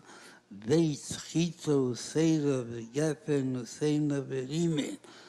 In sich Schemen und Dwor, alle gute Pedes, welche das hinkt ob der noch, der Lecher, der Eres mit Männer Tetsi Lecher, und welches hinkt ob den Menschens Leben, als darf doch umkommen zu dem Mosen, was speist dem, gedei den Nischoma, soll sein a gesunde Nischoma in a gesunden Gut, und dann gesunde Sachen in a gesunden Leben, wo das ist verbunden mit dem Emerson gesund, wo das ist verbunden mit Aufführung, die Anweisung von der Terror, und man darf sich nicht schrecken, was Lecheiri ist, das eine große Arbeit, bei mir ist nicht keine leichte Arbeit.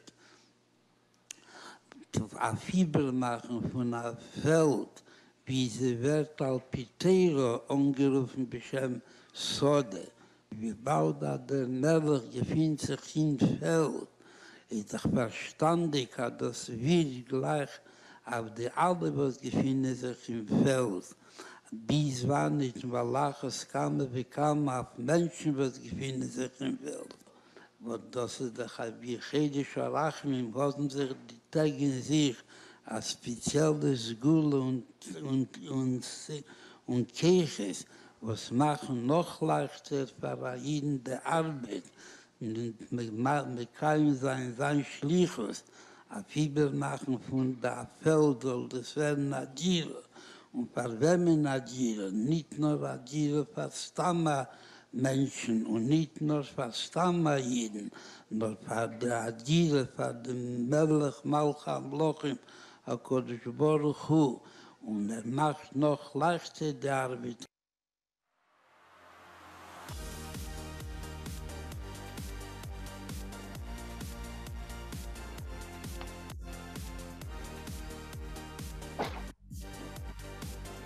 Spending Pesach here together. At our program, we wanted to do a learning component, and we chose to use the curriculums by Tut Alts. I think that both renditions, the adult and the children's, are terrific. I think this book makes it relatable in a way that I haven't learned it before, so it's nice to have it laid out clearly.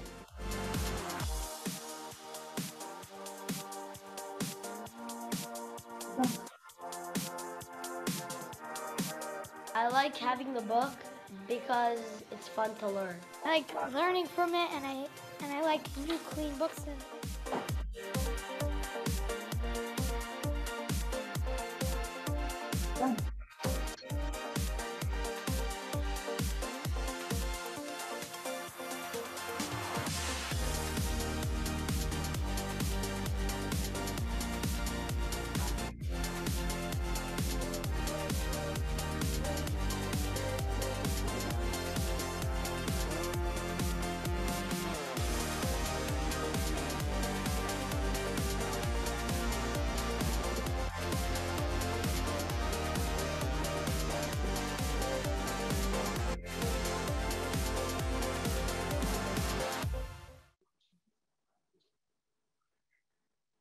As we conclude the first segment that was hosted at the East Coast, we take again the opportunity to thank the host of this Grand Farbrengen, the Mashiach office of Suite 302, and all the amazing work they do that empowers and allows for shluchim and anash all over the world to really live with the Tut Alts, live within the Yanigula Mashiach, and we wish them tremendous bracha and atzlacha in their monumental work in preparing the world for the Gula Amitis Vashlema Teikef Umiyad Mamish.